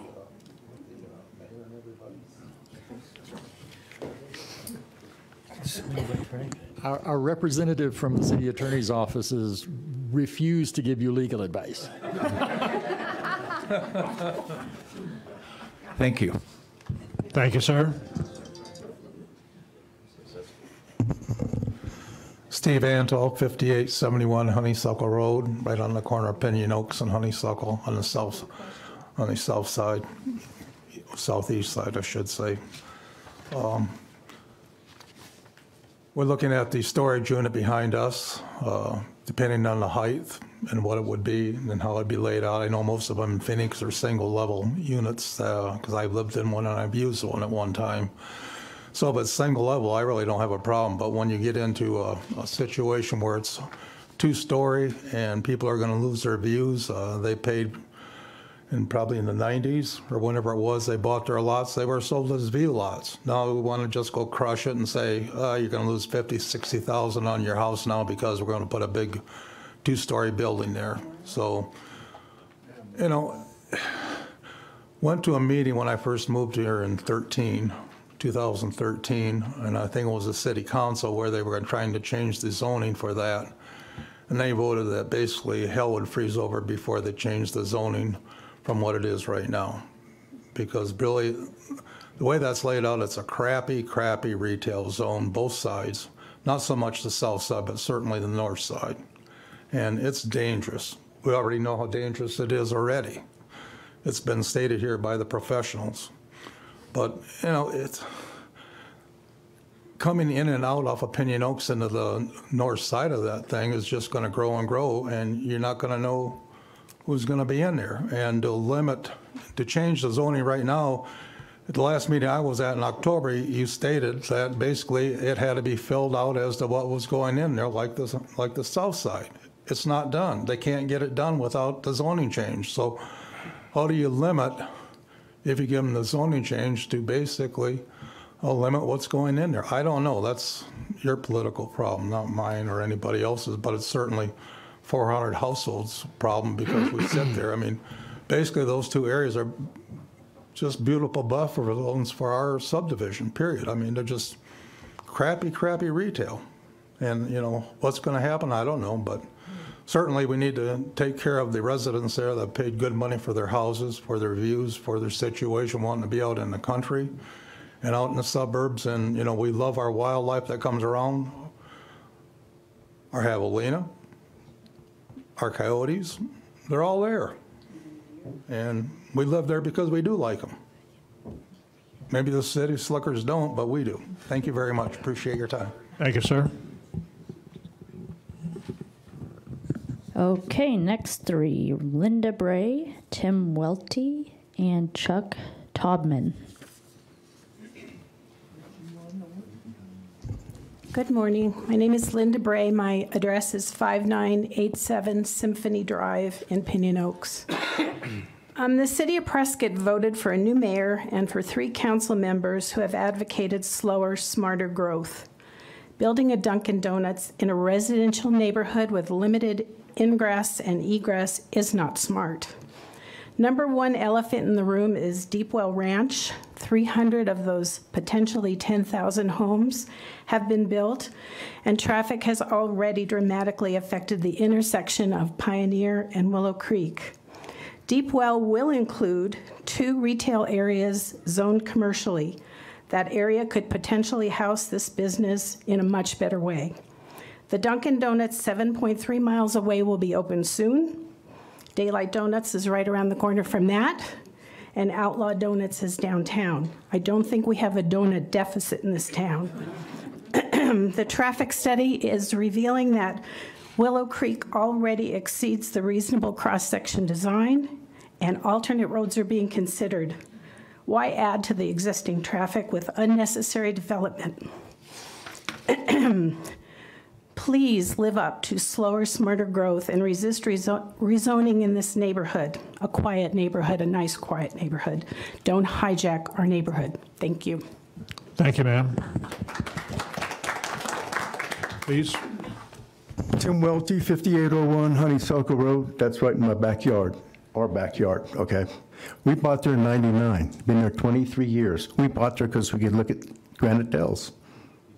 Or 75 it was going to be back then. a little history there. That was developed by Rocky Mountain Development back in the late 1990s, stuff like that. And they really designed all the streets under the county. They were in the county back then. And then it got annexed in, I don't know, 2003, 2004, something like that, or what have you. But one time, Rocky Mountain was going to put 25 patio homes in there. They nixed it, and what I heard was because of the traffic. That's what I heard. Anyway, another thing is, too, this is kind of past history. What should have gone in there is Panican Drive should have been extended to Willow Creek. If you look at a map, you can go straight over to Willow Creek, but there was a little thing there, one of the superintendents who worked for Rocky Mountain, somehow his compensation, they gave him 2 acres right there where Zebra Skates is. So that's right there where Panican would have been extended, would have been perfect, you know. It just ruined our life. It will ruin our life. I mean, a 2-story, 20-foot high, I mean, 20, 25 foot back of my house, you know? So what kind of buffer am I going to get, at least, from that developer here? That's pretty much how I got, but it's really going to affect our lives, our living lives there. What we got left, I'm 74, 5 minutes to 12, so. Anyway, thank you. Thank you, sir.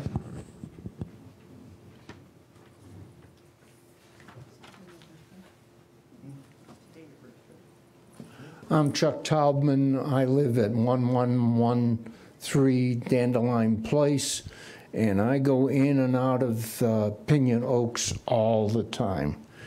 It is getting very dangerous.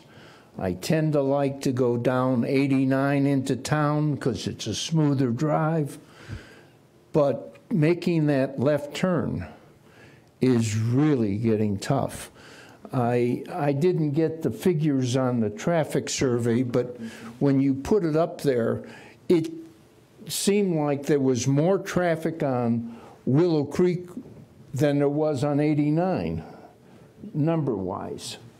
And that's going to get even worse as Deep Well grows. Growth is inevitable, whether we like it or not. And my concern is traffic. When I look at that scheme they have of cars coming in and out, that's going to be fast food heaven.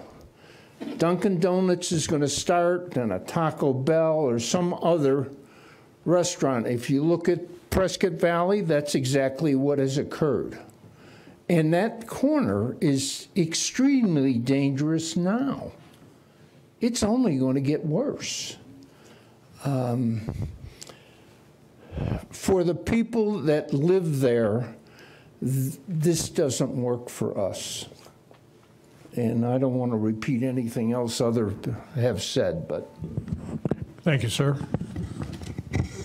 Okay, one more. Jerry Verplink.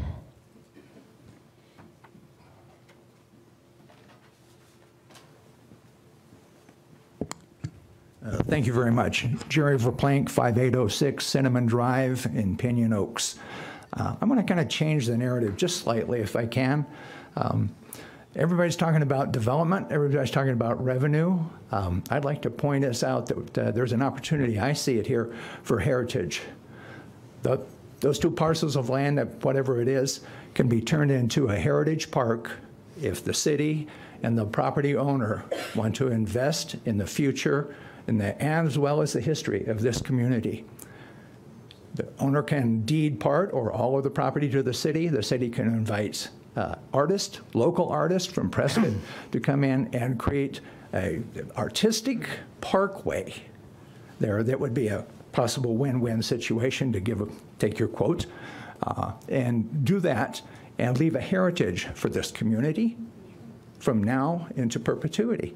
Go back in time when this was the territorial capital in Arizona and bring it forward. All these new homes and stuff, people drive by, what are they going to see? You can put murals, you can put all kinds of things. So just a change of thought. I know there's a lot of money that's been invested already, and I understand that. And economic growth drives, development drives economic growth. I understand that too. But there's just a possible change of view. That's what I have to say. Thank you. Thank you, sir. Kaylee, anybody else? No, online that's or all anything? for in-person comments. So we do have one on Zoom right now. We have William Ray. If you unmute yourself. Hi, my name is William Ray. My address is 5660 4 O'Clock Lane in Pinyon Oak.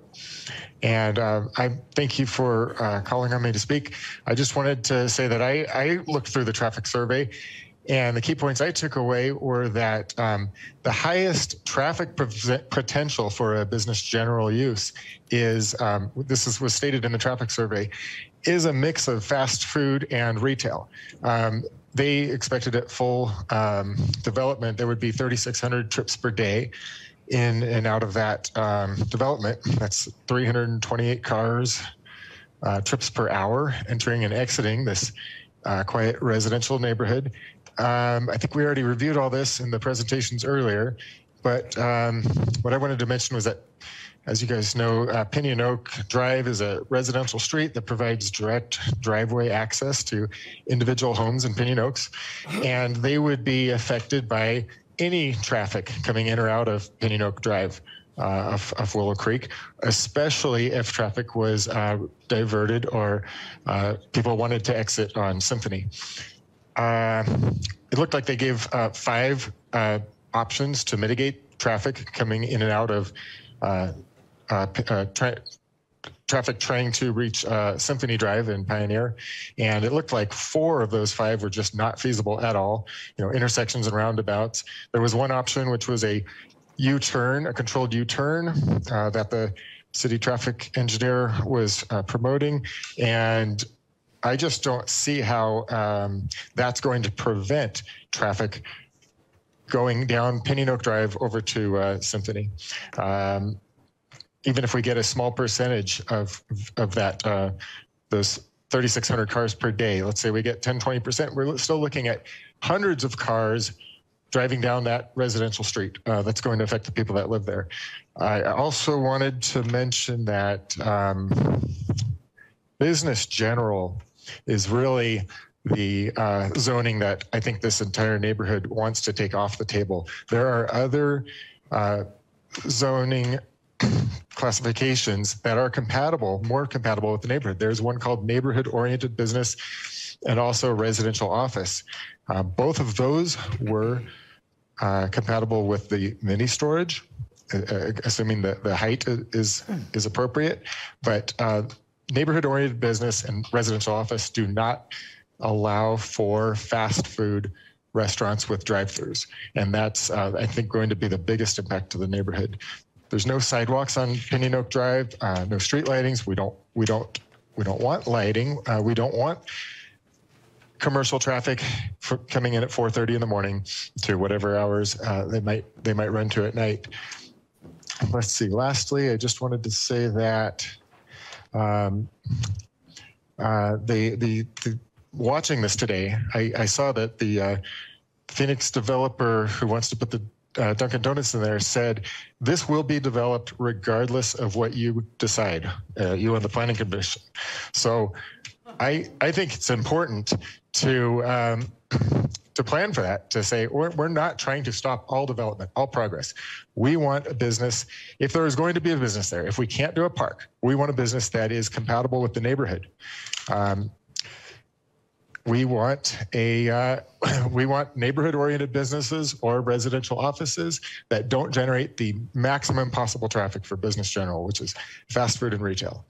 And one more note is I just thought that the mini storage developer was really considerate to the neighborhood by being able to adjust his plan to meet the neighborhood's needs. You know, if there's a few houses that are going to be impacted by his project, and if they can find some compatibility there, that would be great.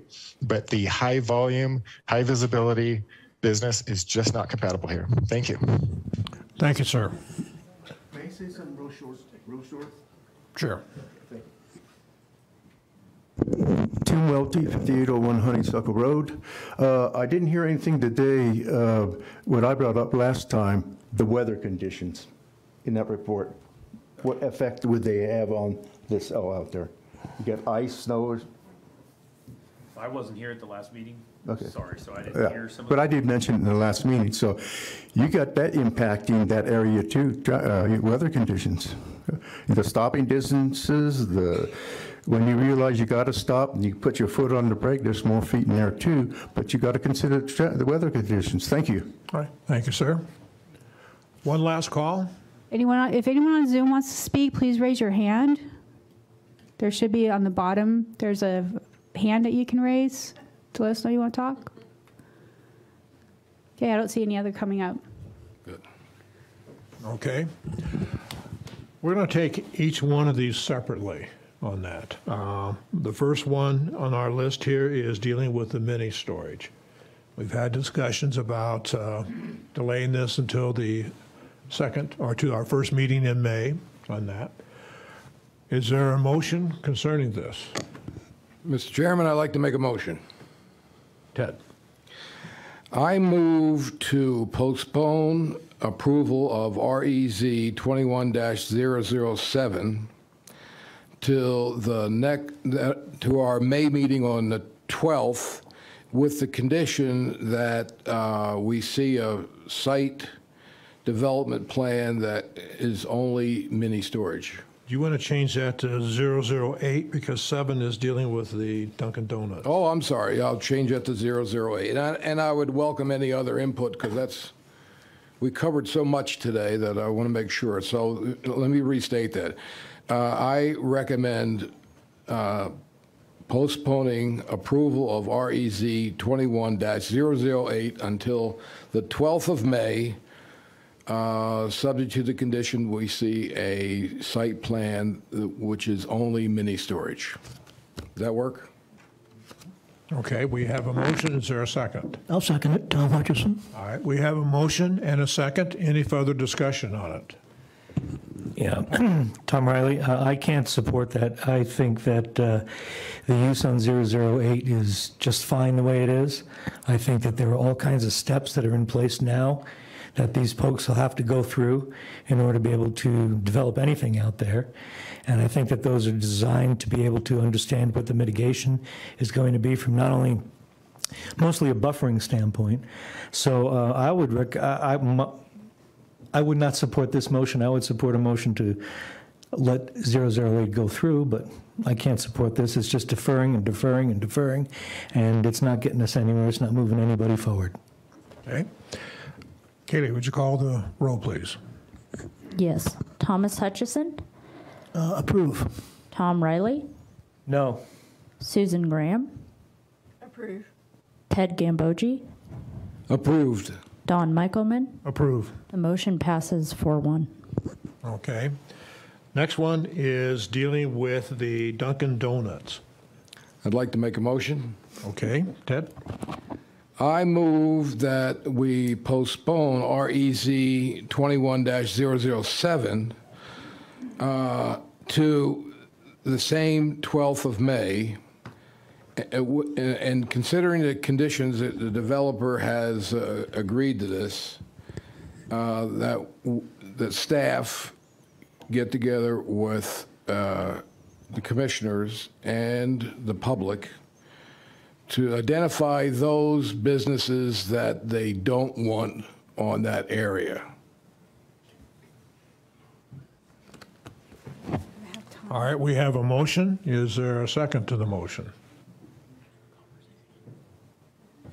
If there's no second, the motion dies. Is there another motion? Tom? I would recommend that we, well, I could probably add to the other motion. I would recommend that we postpone this until such time that we can get several answers. One of the answers is the businesses, the development agreement being struck between the developer and the city. And number two, the traffic timing. The timing of traffic improvements in that area, I think, is critical for us to be able to handle what I see is the big bugaboo, which is traffic is the biggest thing that's doing this. So I would make a motion that we delay until such time as a development agreement can be reached and traffic timing can be determined. We have a motion. Is there a second? No second. This motion dies on it. Is there another motion? Good thing this isn't baseball.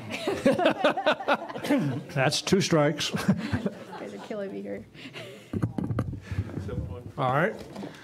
Mr. Chairman, just to, in regard to Mr. Riley's recommendation, if the commission were to do something like that and not have a date certain, the conditions could be that the traffic impact analysis and a DA be combined together. Normally, that's what's done in a development agreement.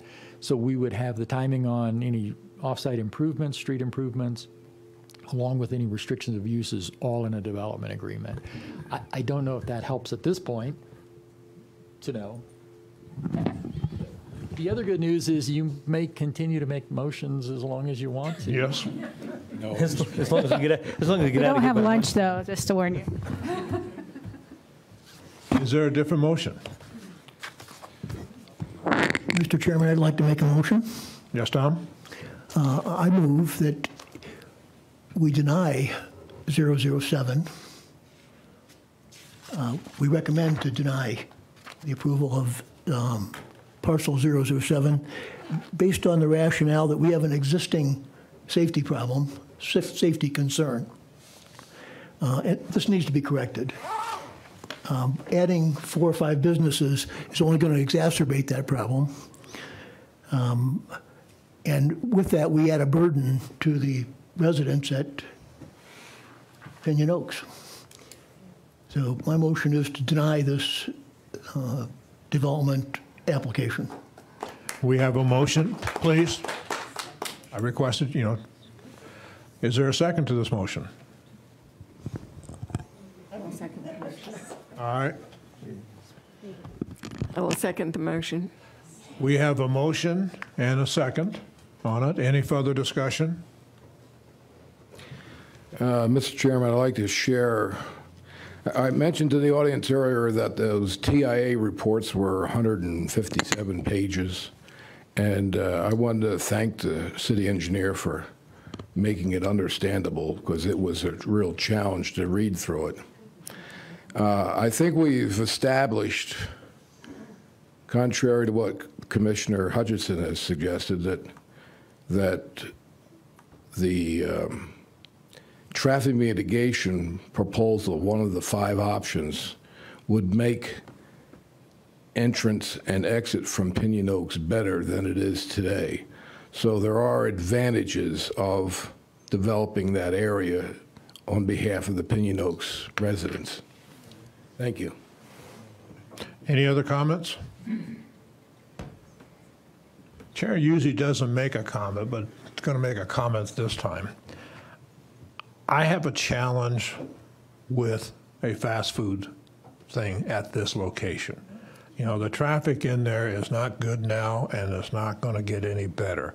And I'm not sure there's any traffic method of assisting this down the road.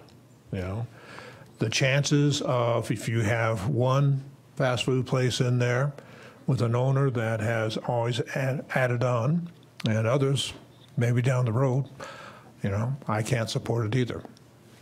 So would you please call the roll? Thomas Hutchison. I approve my motion. Okay. Tom Riley. No. Ted Gambogi. No. Susan Graham. Yes. Don Michaelman. Yes. Motion does not pass. Motion does. Well, 3. No. Motion 3 to 2. That means the motion didn't No, it was pass. 3. Yeah, It's 3 to 2. So because of the majority of what's here, it did pass 3 to 2. Okay, it's not right. So, Mr. Chairman, just a reminder for the folks in the audience, this body makes recommendations for city council action. The quickest we can get this to a city council meeting is May 10th. We will try to do that, but I can't guarantee that timing. We will move it as fast as possible. So keep an eye out for council agendas. You're welcome to attend the council meetings also. And I would recommend that if you have a strong interest in this, that you attend the council meeting. And thank you for attending. The commission appreciates your input on that, and have a good day. Thank you.